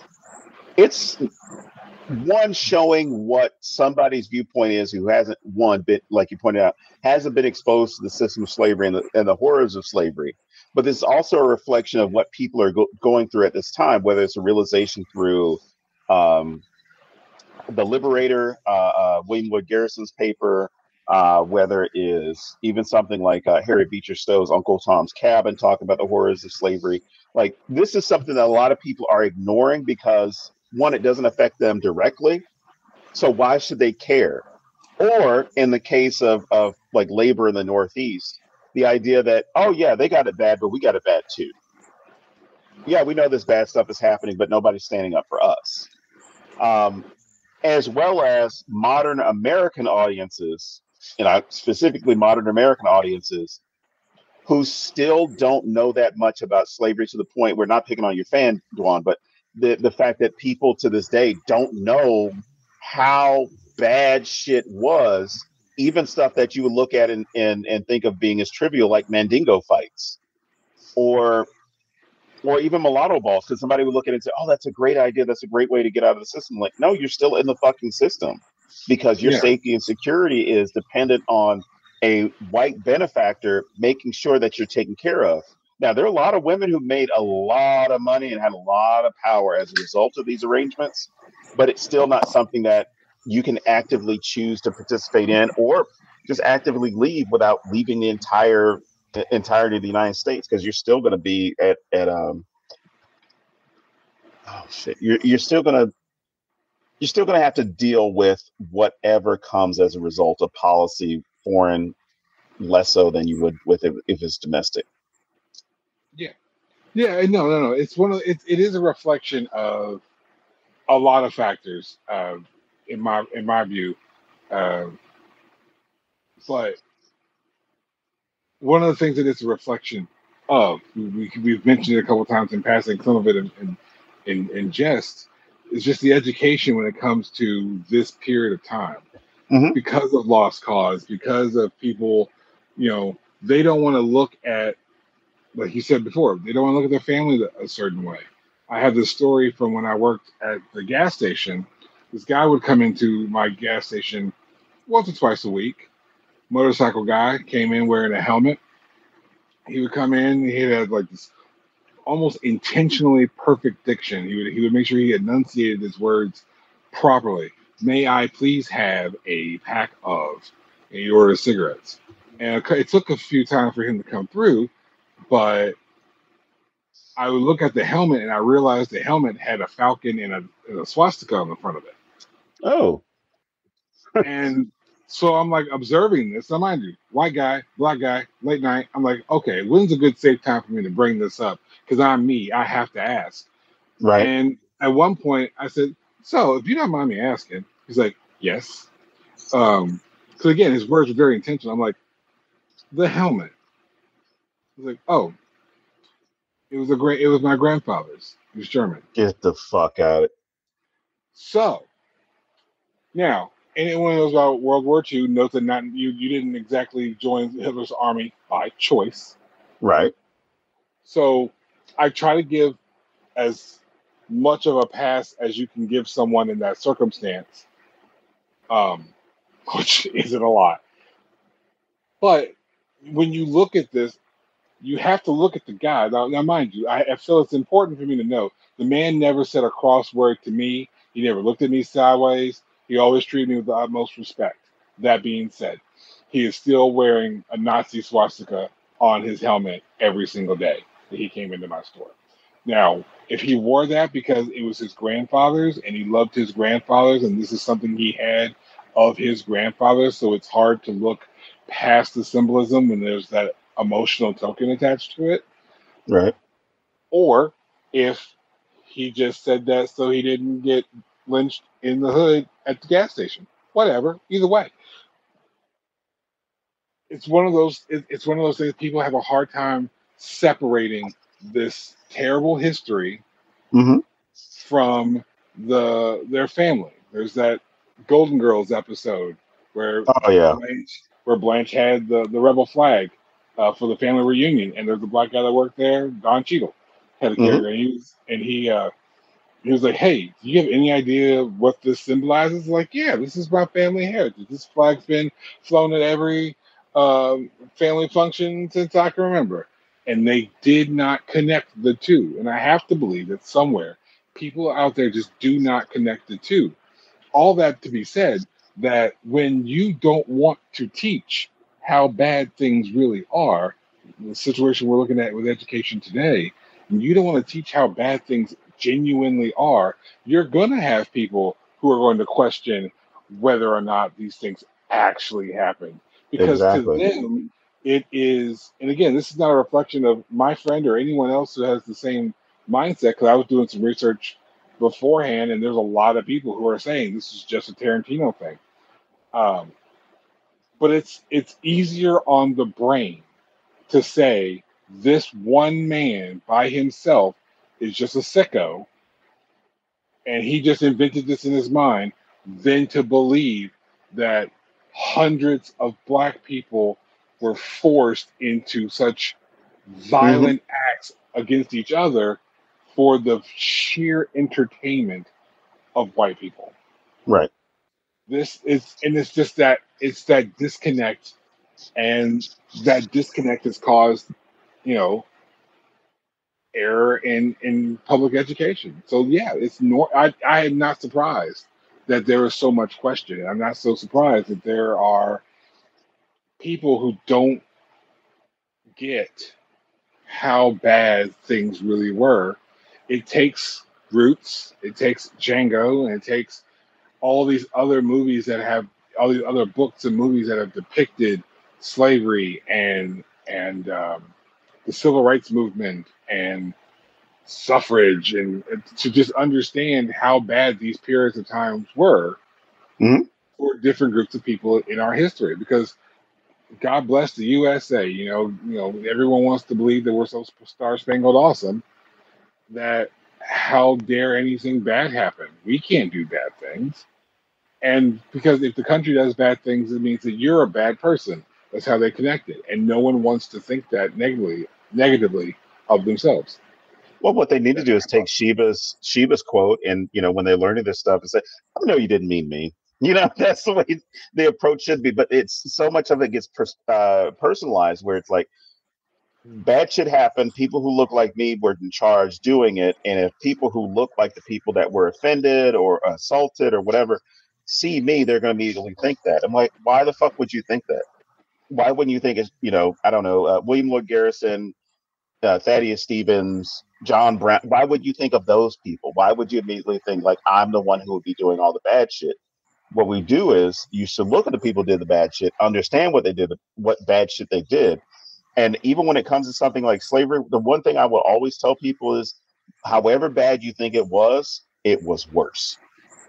So these Yeah, Mandingo fights, Tarantino pulled back. There were worse scenes that were supposed to be on, like, included in the film, and they weren't. Like that whipping scene of little Jody, breaking the eggs, and the Brittle brothers are beating her. yeah, That was even more intense than what they filmed. And Tarantino, or at least somebody associated with it, I can't remember if it was Tarantino, it might have been Samuel Jackson. But anyway, I'll give Tarantino the credit. He gave everybody the day off. He was like, "No, we need to. This has been very rough on everybody. This is very stressful. I want everybody take the day off, and we'll relax, decompress, come back." Because people on set were like just horrified. at what it was, and he kept pointing out, as well as other people associated with pointing out, like, it was worse than this. This was like a beating. Like, he didn't show any rape. He didn't show like the disfigurement of people. Because even that scene with which is great if it was his choice to do it. We don't see anything D'Artagnan related until, like you pointed out, until it's through Schultz's eyes, which is intentional. It's that whole thing of like, I'm gonna make you motherfuckers see this shit. I'm gonna make you see this whole version of it being ignored and overlooked by Candy and Django's character, not necessarily being ignored, but it's not the focal point of their scene. But to have you as John Q. Public, who's not acquainted with history, not acquainted with this period of history, other than thinking of slavery was bad, then the Civil War happened, everything got okay after that. You now see, like, there is no you can be just okay after this, because we never had a Nuremberg moment with slavery during the Reconstruction period. You had some people went to jail. You had some people who lost initially their rights as citizens and to vote, which I think it should have been permanent and should have been permanent for everybody associated with them. But, you know, unfortunately, we had some people who made a corrupt bargain in 1876. But anyway, the fact that we never had a reconciliation moment with regard to slavery is one of the reasons why we can never have a discussion of a fruitful discussion about reparations, because people automatically go to like, oh, money. I'm like, no, reparations is all inclusive. It's going back. It's doing all this research to find out where these enslaved people live, who they were. Like we're doing work at the University of Mississippi that wasn't started until 11 years ago. And they were just seeking out, or I should say they've been doing the research. I've just been using the research. The group, the University of Mississippi Slavery Research Group, along with other universities, are now doing all the heavy lifting to find this stuff with a handful of people. And then you have independent historians and researchers that are doing stuff when this needs to be like on a grand scale, because there are plantations in use to this day that were standing during the antebellum period, and they've turned them into bed and breakfasts. Like, I would, not that I would ever want to make this joke, but I mean, imagine if Auschwitz was turned into like Disneyland. Actually, never mind. Fucking Disney probably would do it. Imagine if Auschwitz happened to, I mean, Walt Disney. If Auschwitz was turned into like an amusement park or something, like it's the equivalent.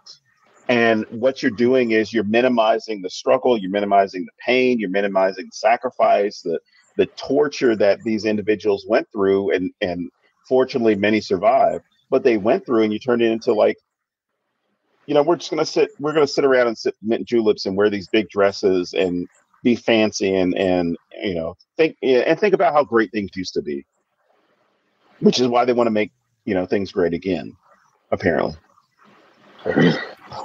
Don't you have to have been great the first time to do again? I mean, we're still trying to figure out when America was great in the first place. Exactly. Obviously, it was June 15th, 1978 at 10:28 a.m. Why? What happened then? Because I was born. That's when America was great. They're like, here comes the kid who hates Reagan more than anybody. Which, I'm sure Nancy hated Reagan as well. Probably. Well, God damn it. Never mind. I'm not going to say the joke. Important question, because we haven't totally touched it yet. Hey, Don, what's your favorite part of the movie? You want to see something? Hands down. That is my favorite scene, because that's so good. One, it's giving Django his agency, right? Giving him his agency, but it's also giving you, as an audience member, as an historian, as just somebody watching the movie, you're like, fuck yeah, fuck those enslaved. And what people miss is they need to have that same, not by going up and bullwhipping anybody, but they need to have that same approach with the racist assholes in their family. Like, if you can cheer a racist enslaver getting his ass whipped, you can definitely cheer or root against the motherfuckers that want to bring shit like that back. and not watch the news or watch TikTok and be like, oh man, that's so sad. We have Nazis. No, go fucking confront those assholes, please. Like there are a lot more of you than of me. Go confront them because this Django is tired.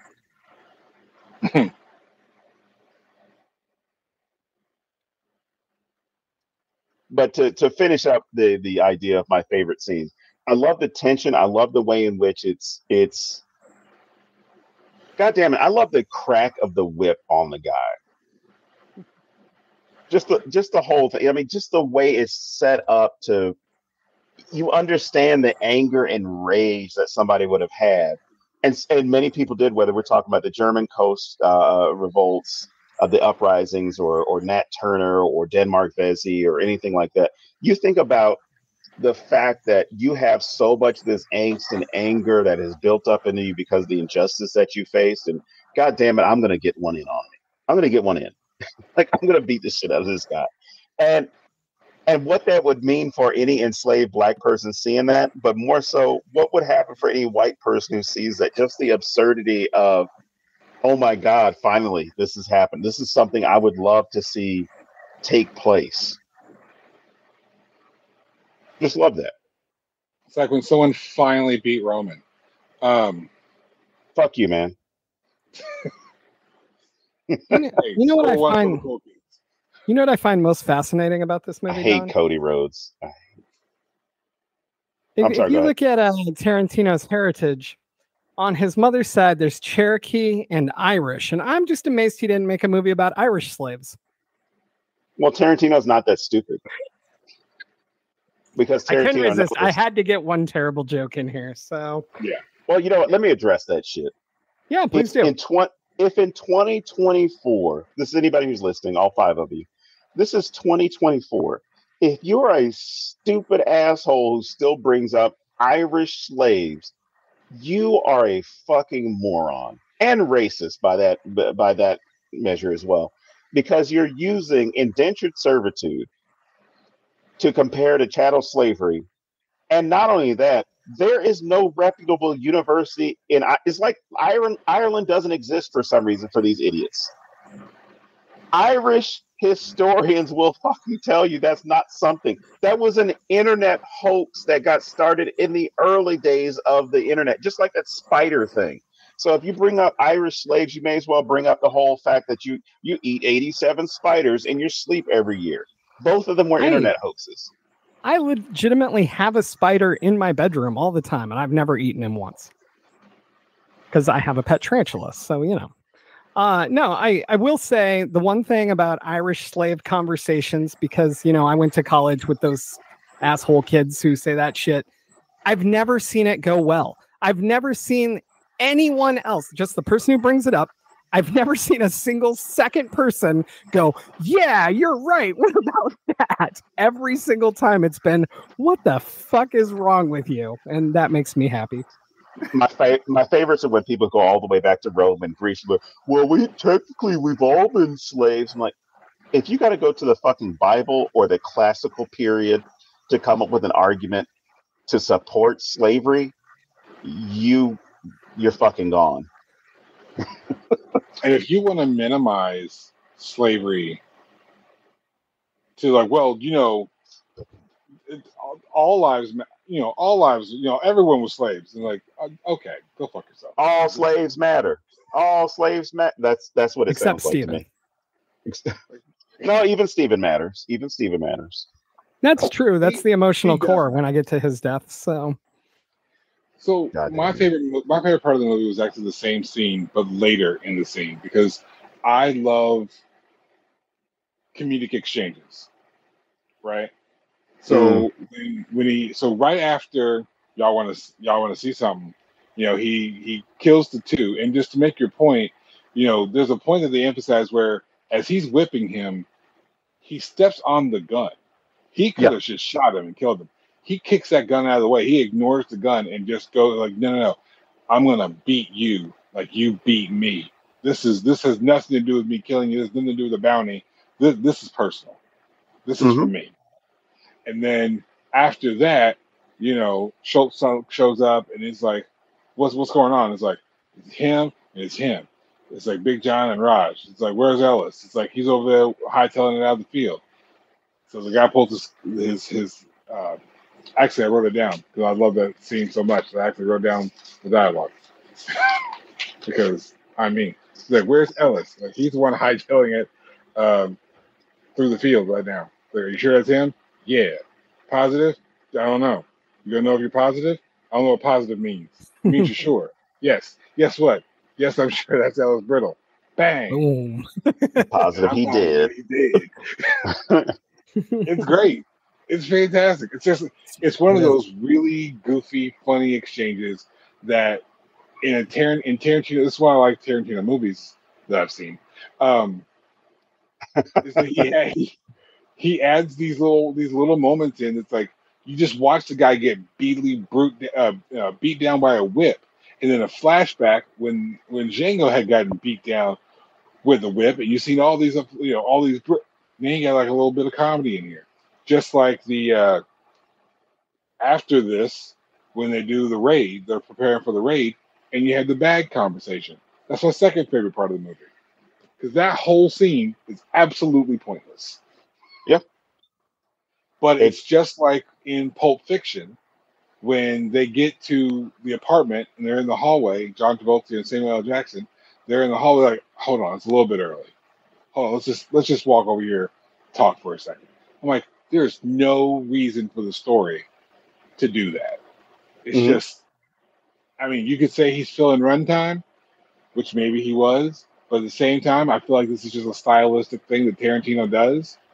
And he just throws in these little humanizing conversations, I guess it would be. It's like these are just little off conversations that just people would have because why not? You know, people getting mad at Ginny for not cutting the eye holes right. You know, I love that scene. And then of course Jonah Hill criticize. And then of course there's that. Like Tarantino, like no one would say criticize. You'd say complain. You'd say bitch and moan. But in Tarantino, he has this weird thing about giving regular characters these highfalutin vocabularies. Mm-hmm. Same thing when the bride was fighting Vanita Green in Kill Bill Volume 1. You know, none of that language was necessary. But it was Tarantino. And it's what he does. It's stylistically his. And I love those parts. Because they're funny. It takes away from the brutality. It takes away from the realness of the period. And it just adds a little bit of levity. Impressive for a movie about slavery. You know what I would have liked to see? More of Walter Goggins. I thought his character was great as it was, but I would have liked even more. Well, I got to correct you, James. It's Walton. As a fellow graduate of Georgia Southern University, it is my job to protect people like Walton Goggins. Oh, cool. Not Jason Aldean. I don't give a shit about him. Nobody should. Or whoever else went there. Because it's like, we're a small little community. There you go. No, I love his character. I just show up in this movie. Well, he does it so. Here's the thing about Walton Goggins, right? He does the shit so well. You start to question if that's how the fuck he feels. and I don't mean that. And I don't mean that as a joke. I mean, like, you seriously are like, with Leonardo DiCaprio's character, you get like it's the character. He does so well in portraying him. But Walton Goggins, whether it's in this or The Hateful Eight or anything else that he's done, I mean, I don't need to pick just the Tarantino movies he's in. But anything that he's in, you're like, holy fuck, man. Like, are you actually this person? Plus, his teeth make his character so weird.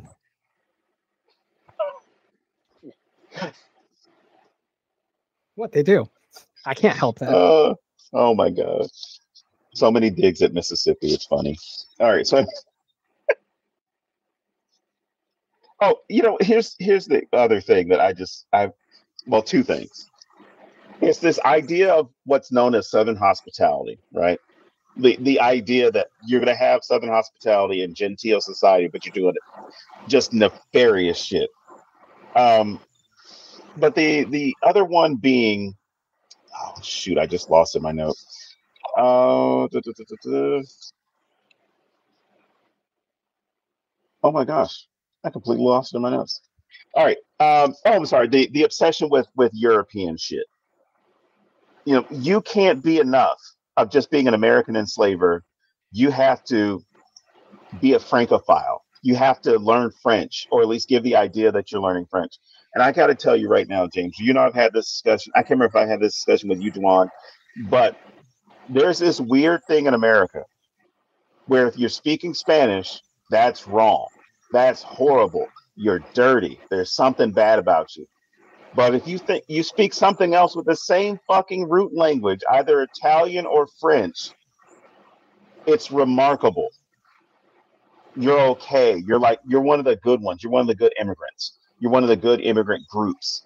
And just this idea that Calvin Candy becomes that caricature of Southern culture, especially in the deep South, of we respect things that are French. We respect things that are British. We love that stuff. We love it so much. I want to read more things in French. I want to hear the music. I want to, I want to name my enslaved people after characters from a book that I didn't bother to fucking read. I mean, that shit still exists in the South. It's if you look at especially like the Greek life culture, the sorority life. Holy fuck! It's the obsession, or at least the identity of much of the South, especially with the more affluent South, is anything but American, right? It's all good European shit is what we need to bring up. You bring up where your family came from, and then you'll name your kids certain. Or they go to school and they have to. If they take a second language, they're only taking French. They're not taking Spanish. They're going to take French because we're going to go to Paris when we turn 16 or 18 or whatever it happens to be. These are people like a couple of people that were on my trip last week when we were coming back, where they went to another country and complained about every fucking thing that they could, but then they will go home and post everything that, or if they have already posted to Instagram, they post everything that's great about the trip, but complained about how, I don't know, it wasn't as European as they hoped it was going to be. Like, it was in Europe. How much more European can you get? I swear to God, these are the conversations I overheard. Where it's like, well, I just thought Europe would be more impressive than this. Well, everybody just dressed so normal over here. I'm like, motherfucker, we're in Croatia. Calm the fuck down. Like, we're not in Paris for Fashion Week. And even if you're there in Paris for Fashion Week, guess what? The regular folks on the street are wearing regular fucking clothes. At least they know I know where France is. Some of them wouldn't pass that one. But yeah, I mean, the architecture, the style, the clothing, all those things. It was just, you're okay with the Europeans until they're like, no, you need to stop slavery. That's not the right thing to do. Or if you don't agree with slavery, you're soft-hearted, apparently. Yeah. It's kind of like I mentioned before. There's this need, this desire to imitate what we viewed as great before, Mm-hmm. and that's where Western civilization gets their definition of greatness from the lives portrayed by royalty and the English crown, the French crown for that matter, Mm-hmm. And again, it's just reflecting in how people, when they get a little bit of status, when they get themselves a little bit of clout, they behave not as themselves, but they behave as they're expected to behave. Mm-hmm. Because of that, like you said before, if I suddenly ended up rich, you never know. You'll catch me at Walmart twice a week. I hate that store, but I'll be there. I taught my kids one thing. I'm like, hey, One thing y'all need to learn when y'all start having your own money: if anybody ever asks you how much money you got, say you're broke. Exactly. I don't care if you got $1 in your pocket, $100 in your pocket, $1,000,000 in the bank. You're broke. Why would I lie? Because it ain't their business. You make it Exactly. not their business. You don't say nothing. You don't do nothing. But that's just to preserve yourself, right? These people, they're not trying to preserve their selves. They're trying to project greatness by Mhm. imitating greatness. Their perceived greatness is, when I said like the only real people you had in the movie was Schultz and Django. I'll give Hildy credit for that too, but it's because everybody else was essentially just trying to impress somebody else throughout the whole thing, and that's what this whole period was, and it still is reflecting in people with money and rich folks today. Everyone's trying to spend all their time and energy impressing someone else. But Yeah, hustle culture. Django was true to himself. He's like, I got me, and I got my girl, and that's what matters.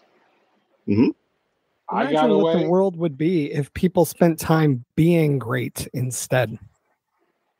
Right. It's like the definition of great shouldn't be, well, I'm going to be like this guy, or I'm going to do everything I can to, do like this guy did. I'm like, no, no, no, no, no, no. My definition of success, like to be great, you should be successful. And my definition of successful has nothing to do with money, has nothing to do with book sales or merchandise sales or podcast views or anything like that. None of those things factor into what I consider successful. Hmm. Am I me? Am I doing what I want to do as me? If I am, I'm successful. Growing up, I had one dream, right? I wanted to write something, publish it, and hold a physical copy of it in my hand. When my physical copies of the Copperweek collection came in, I pulled my kids aside. I brought them into the hallway with me. I'm like, remember what I told you my dream was growing up? And I opened the pack and I pulled the book out. I held it with two hands. I'm like, I have just now completed my dream. Let this be proof that you can too. To me, to do that for myself and show that off to my kids to prove that whatever dream they have, they can accomplish, that's success. You guys can't tell me nothing. I can be broke my whole life from here forward. Can't tell me nothing. I may never sell another copy of that book ever. Can't tell me nothing. I've not sold 100 copies of that book. Can't tell me nothing, period, because I held one in my hand.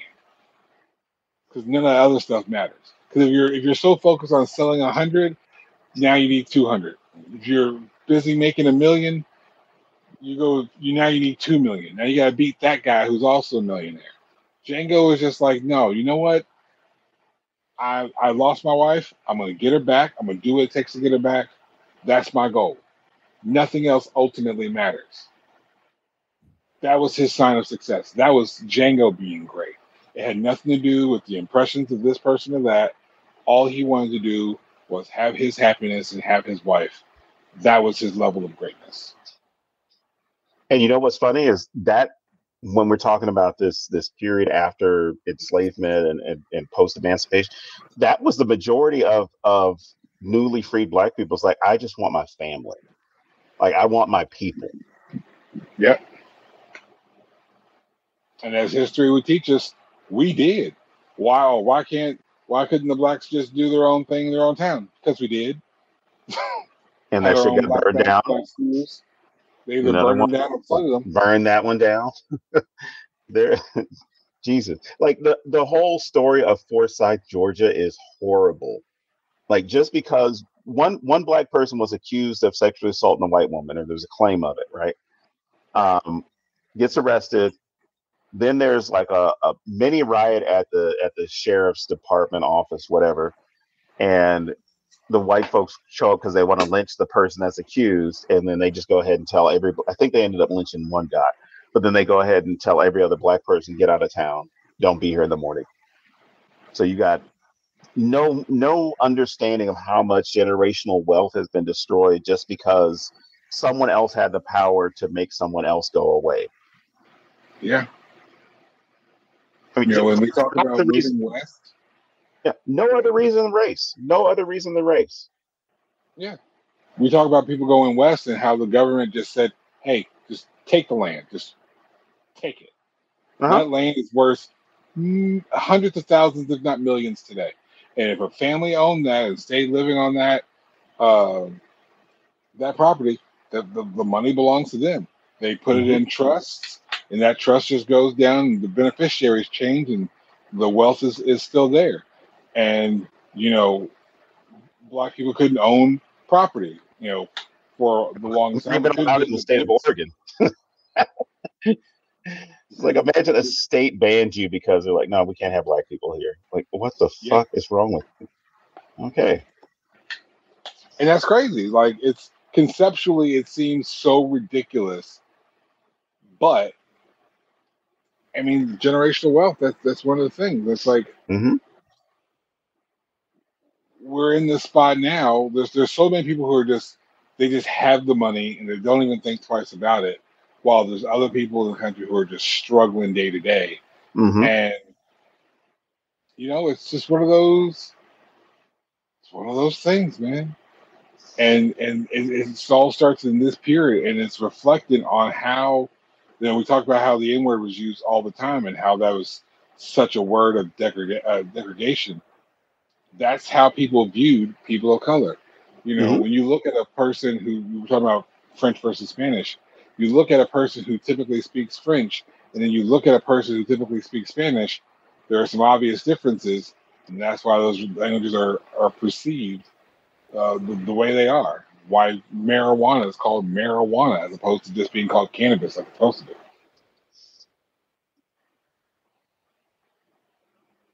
I digress.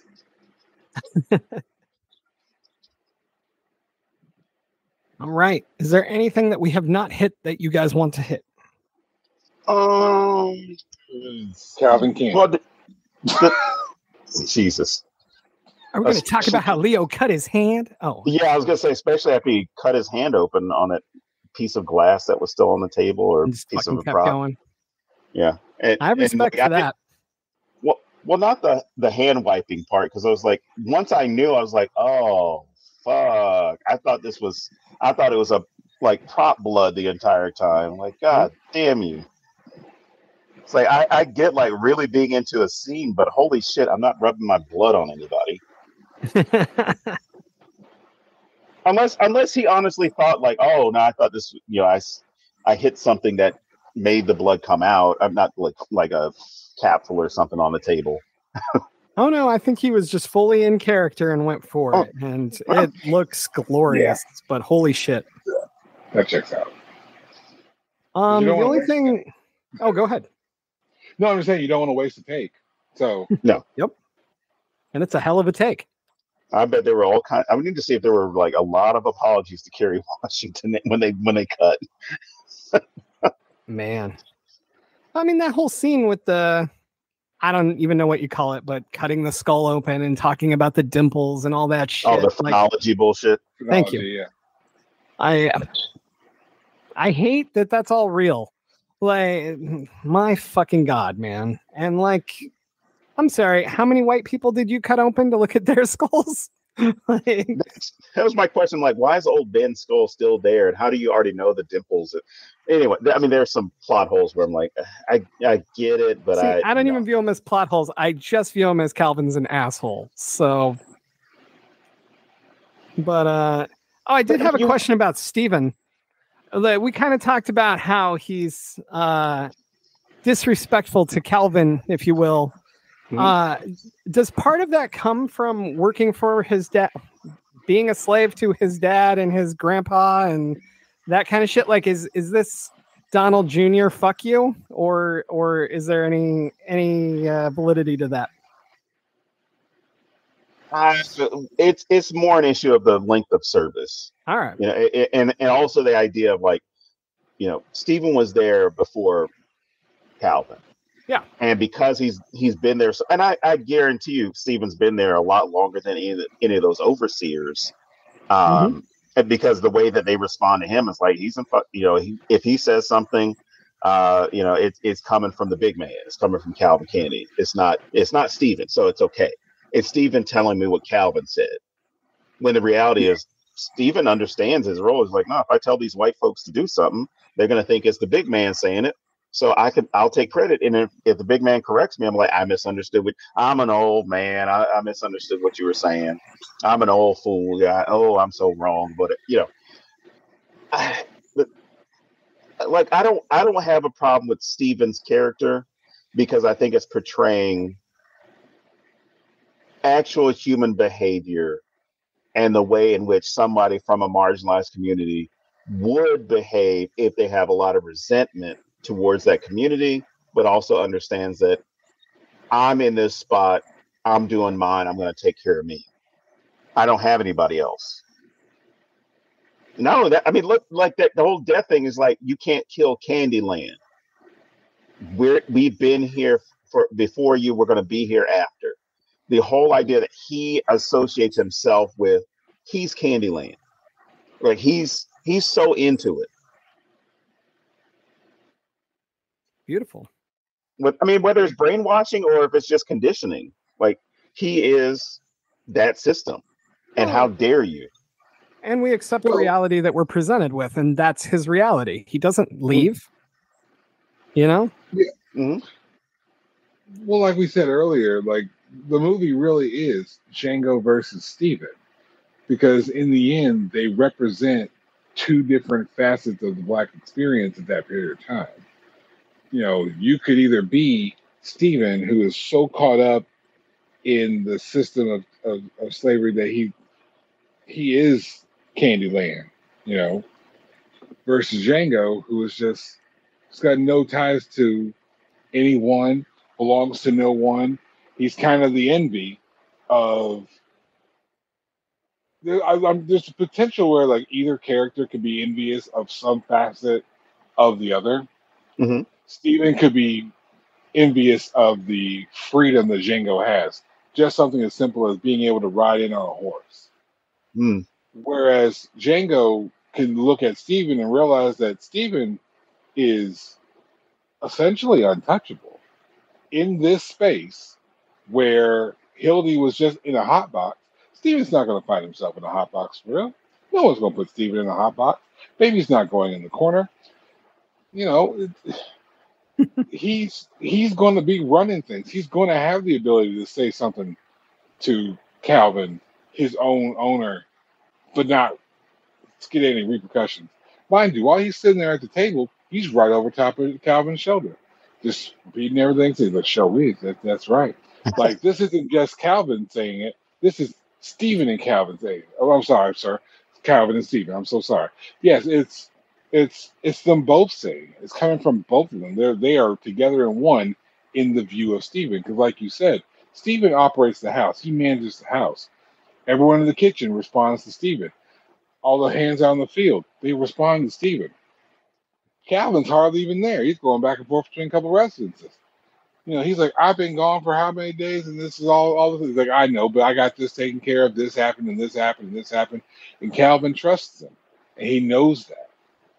So Stephen exists in a point of this slavery, rigmarole brouhaha, and he's untouchable. Whereas Django as a slave would never be able to do that. I forgot the little girl's name who broke the eggs. She could never get away with that. Mm-hmm. Stephen could. And so Stephen is in the system, but outside the system, where Django is absolutely outside the system. Right. And those two positions are the conflict with each other, which is why Stephen's the last one to go. You saved Stephen for last because, he had to take out the final boss. Mm-hmm. If you smell what I'm cooking. Oh, damn you. I acknowledge that Calvin was overall in charge, but I think you're absolutely right. So, this analysis was too sweet, by the way. Even the way that Steven demands Calvin go talk to him in the other room.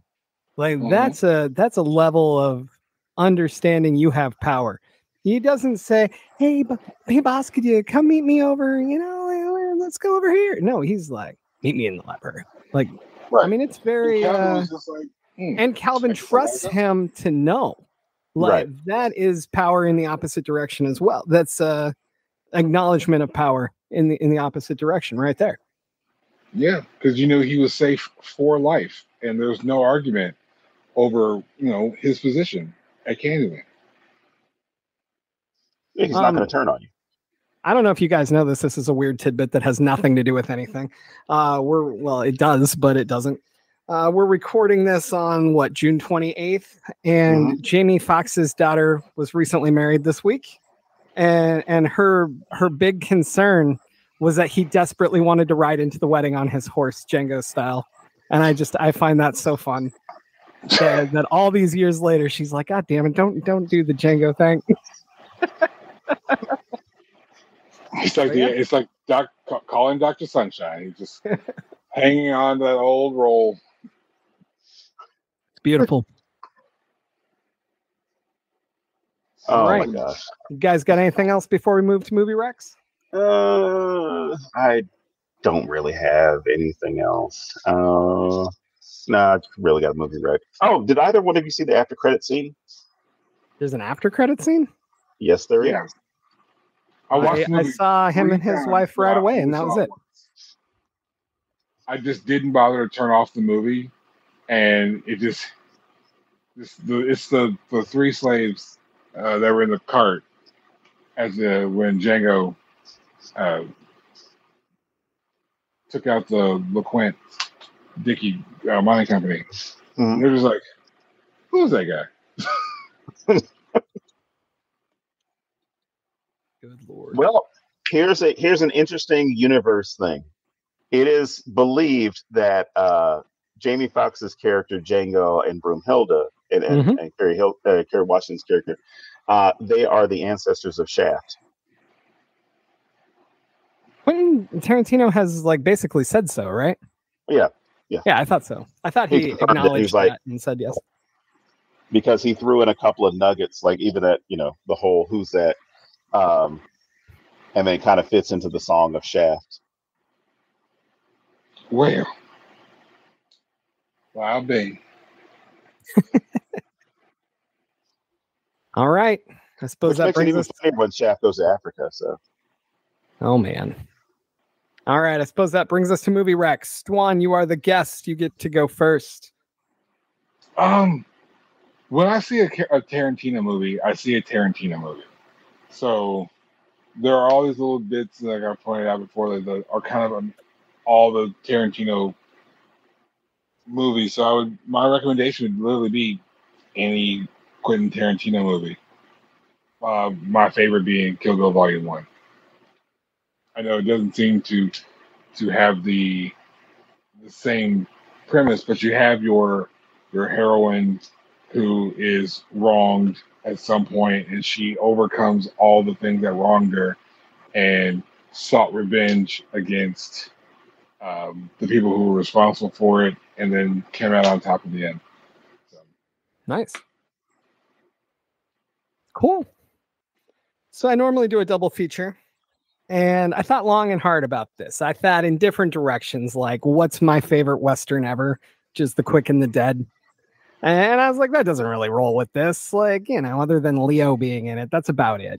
And of course, there's a nice cameo by Tobin Bell at the beginning who gets killed. So I'm always happy when I see Jigsaw. But didn't really feel like a good double feature here. So then I was like, what's a really deep, a critique of reality, that kind of thing. I just kept going different directions, and I literally did not come up with a double feature I was happy with. And that's when I landed on, I think you should fucking watch this again. And I'm going to rely on Dwan because you've watched it 3 times in 3 weeks. And how has that experience changed your viewing with it? Are you still finding totally different stuff? Are you looking at it differently? What happens when you rewatch this right away? Mm-hmm. So when I first watched it, it was tough. as you can imagine, any depiction of slavery that deep, that violent, uh, to a black man is gonna strike some chords.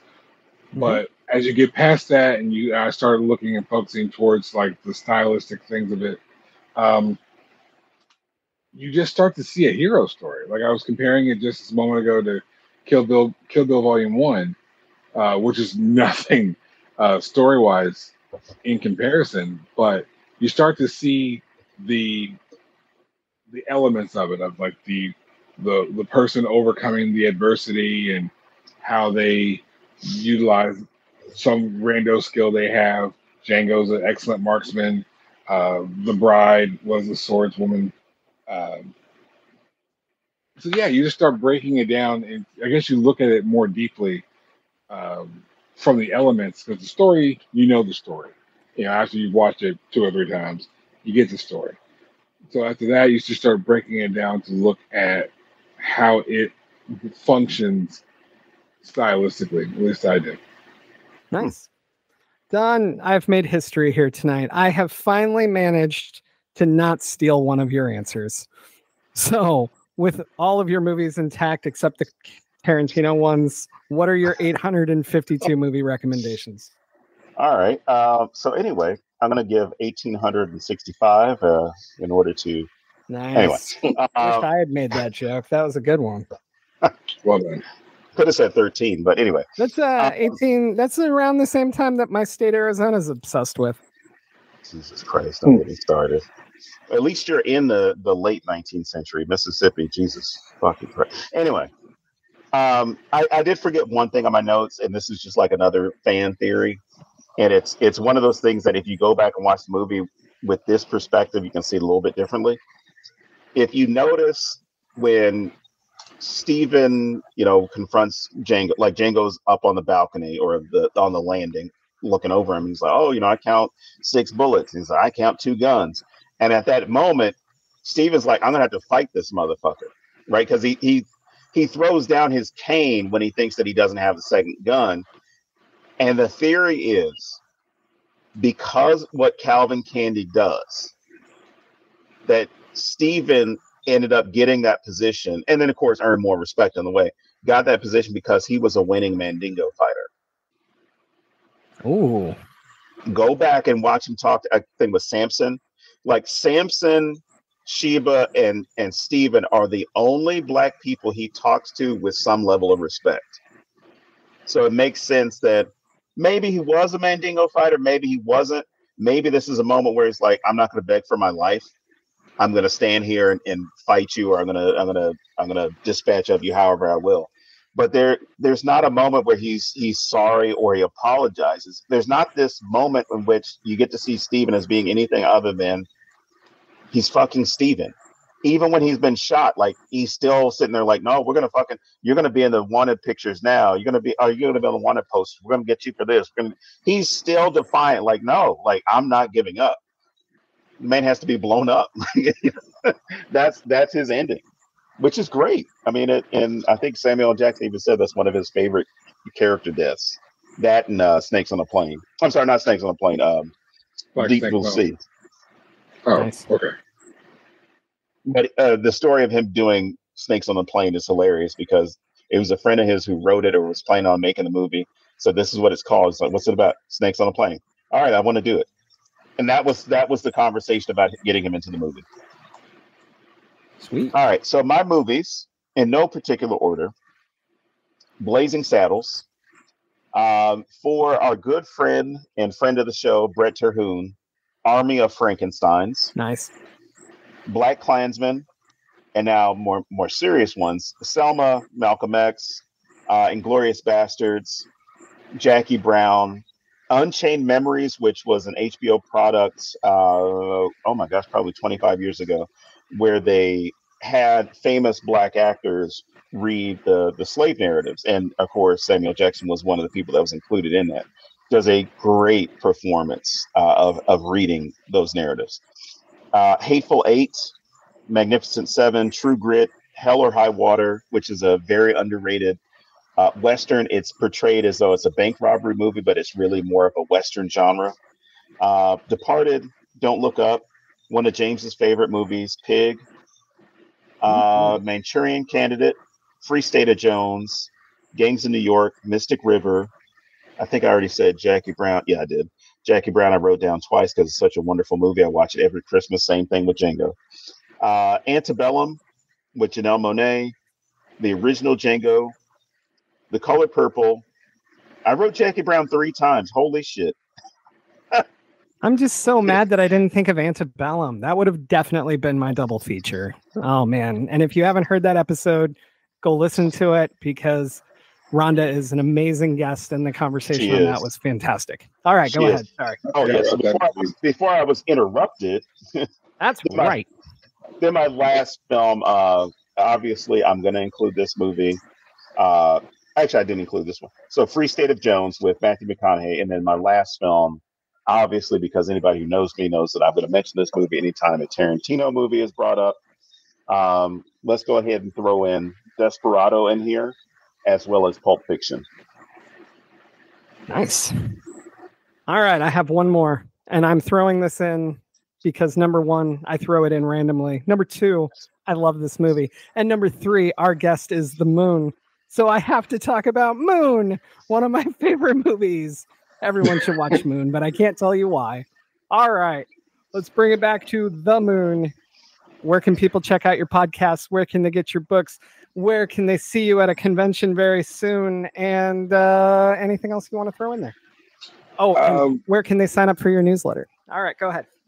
Well, all of those things that you mentioned can be, you can start the journey at DwanLHearn.com. The link to my shows, Sacco and the Moon, which is live on Fridays at 2 p.m. on YouTube, and the Moon Equals Wrestling podcast that is usually released on Thursdays on my YouTube channel. You can get the book, the Copper Week Collection, on Amazon.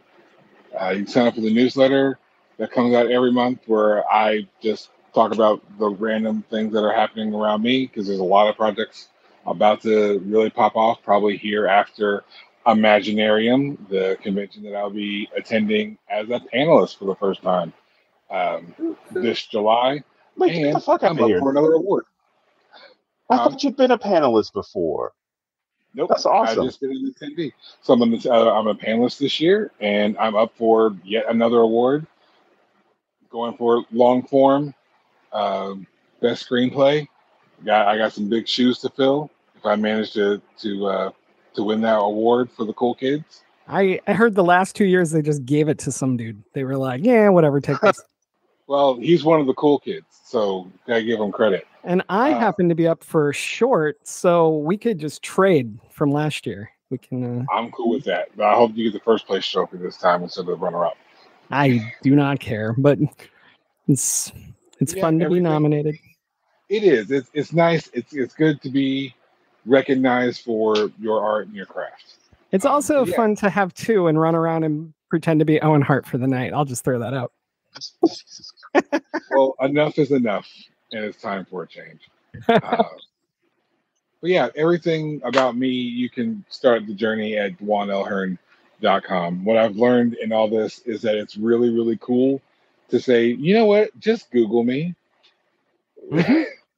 And it actually is me. Like, it's like if you Google Dwan L. Hearn, it's all my stuff. And that's pretty damn dope.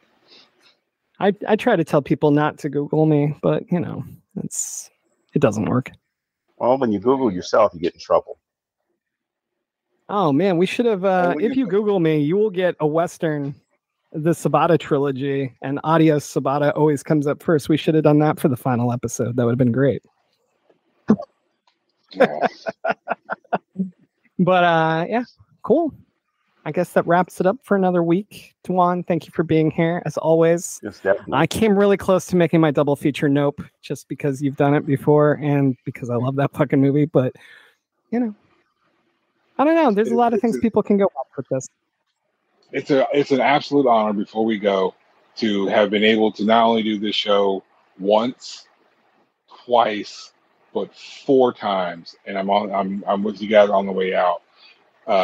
quick story before you close it out.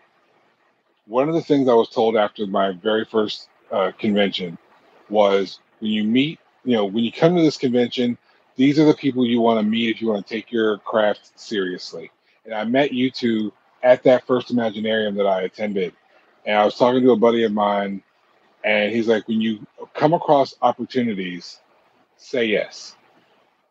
Just say yes to them. And you guys reached out to me about doing the high tension episode. And I wasn't sure at first. I almost said no because I was apprehensive. I was just nervous. And I was like, you know what? Fuck it. What's the worst that can happen? I do the show. They hate me. I never do the show again. But like I said, this is episode 4 now that I've done with you guys. And it's an absolute honor. You guys had a great product here. And it's a damn shame to see it go. But you guys are going to go on a high note. And it's a blessing while I was here. Thank you. Well, I will say that first, thank you. I will say that out of 250 episodes plus all the Simpsons episodes, I mean, there's only like 15 episodes where we hated people and never brought them back. So, no, I'm kidding. It's not that high. No, I clearly remember meeting you, and I loved your enthusiasm. Like, we do a lot of cons, and we meet a lot of people. And it's rare to meet somebody who's legitimately so excited about writing, still believes in all of the magic, and you just exuded that. And I hope that never fully goes away. Some of us have become very jaded. I won't mention my name, but it's nice to see it and remember why I ever wanted to do this stuff. Well, just know that if the Necronomicon.com is going to end, I have 1,000,001 shows that I'm doing. You guys are always welcome on any of the shows that I'm hosting. I know you're taking a break, James, but Don, if you want to ever appear on either Sacco and the Moon or Moon Equals Wrestling, just hit me up and it's done. Oh, what's going to happen? You ready? Sacco reached out to me after one of James's posts. I'm like, not yet, not right now. I should have asked you first. I'm sorry. Anyway, but yeah, cool. Well, I suppose that wraps it up for another week then. As always, I am James Sabata. I'm D'Artagnan, motherfucker. And we will see you next week here at the Necronomicon.com.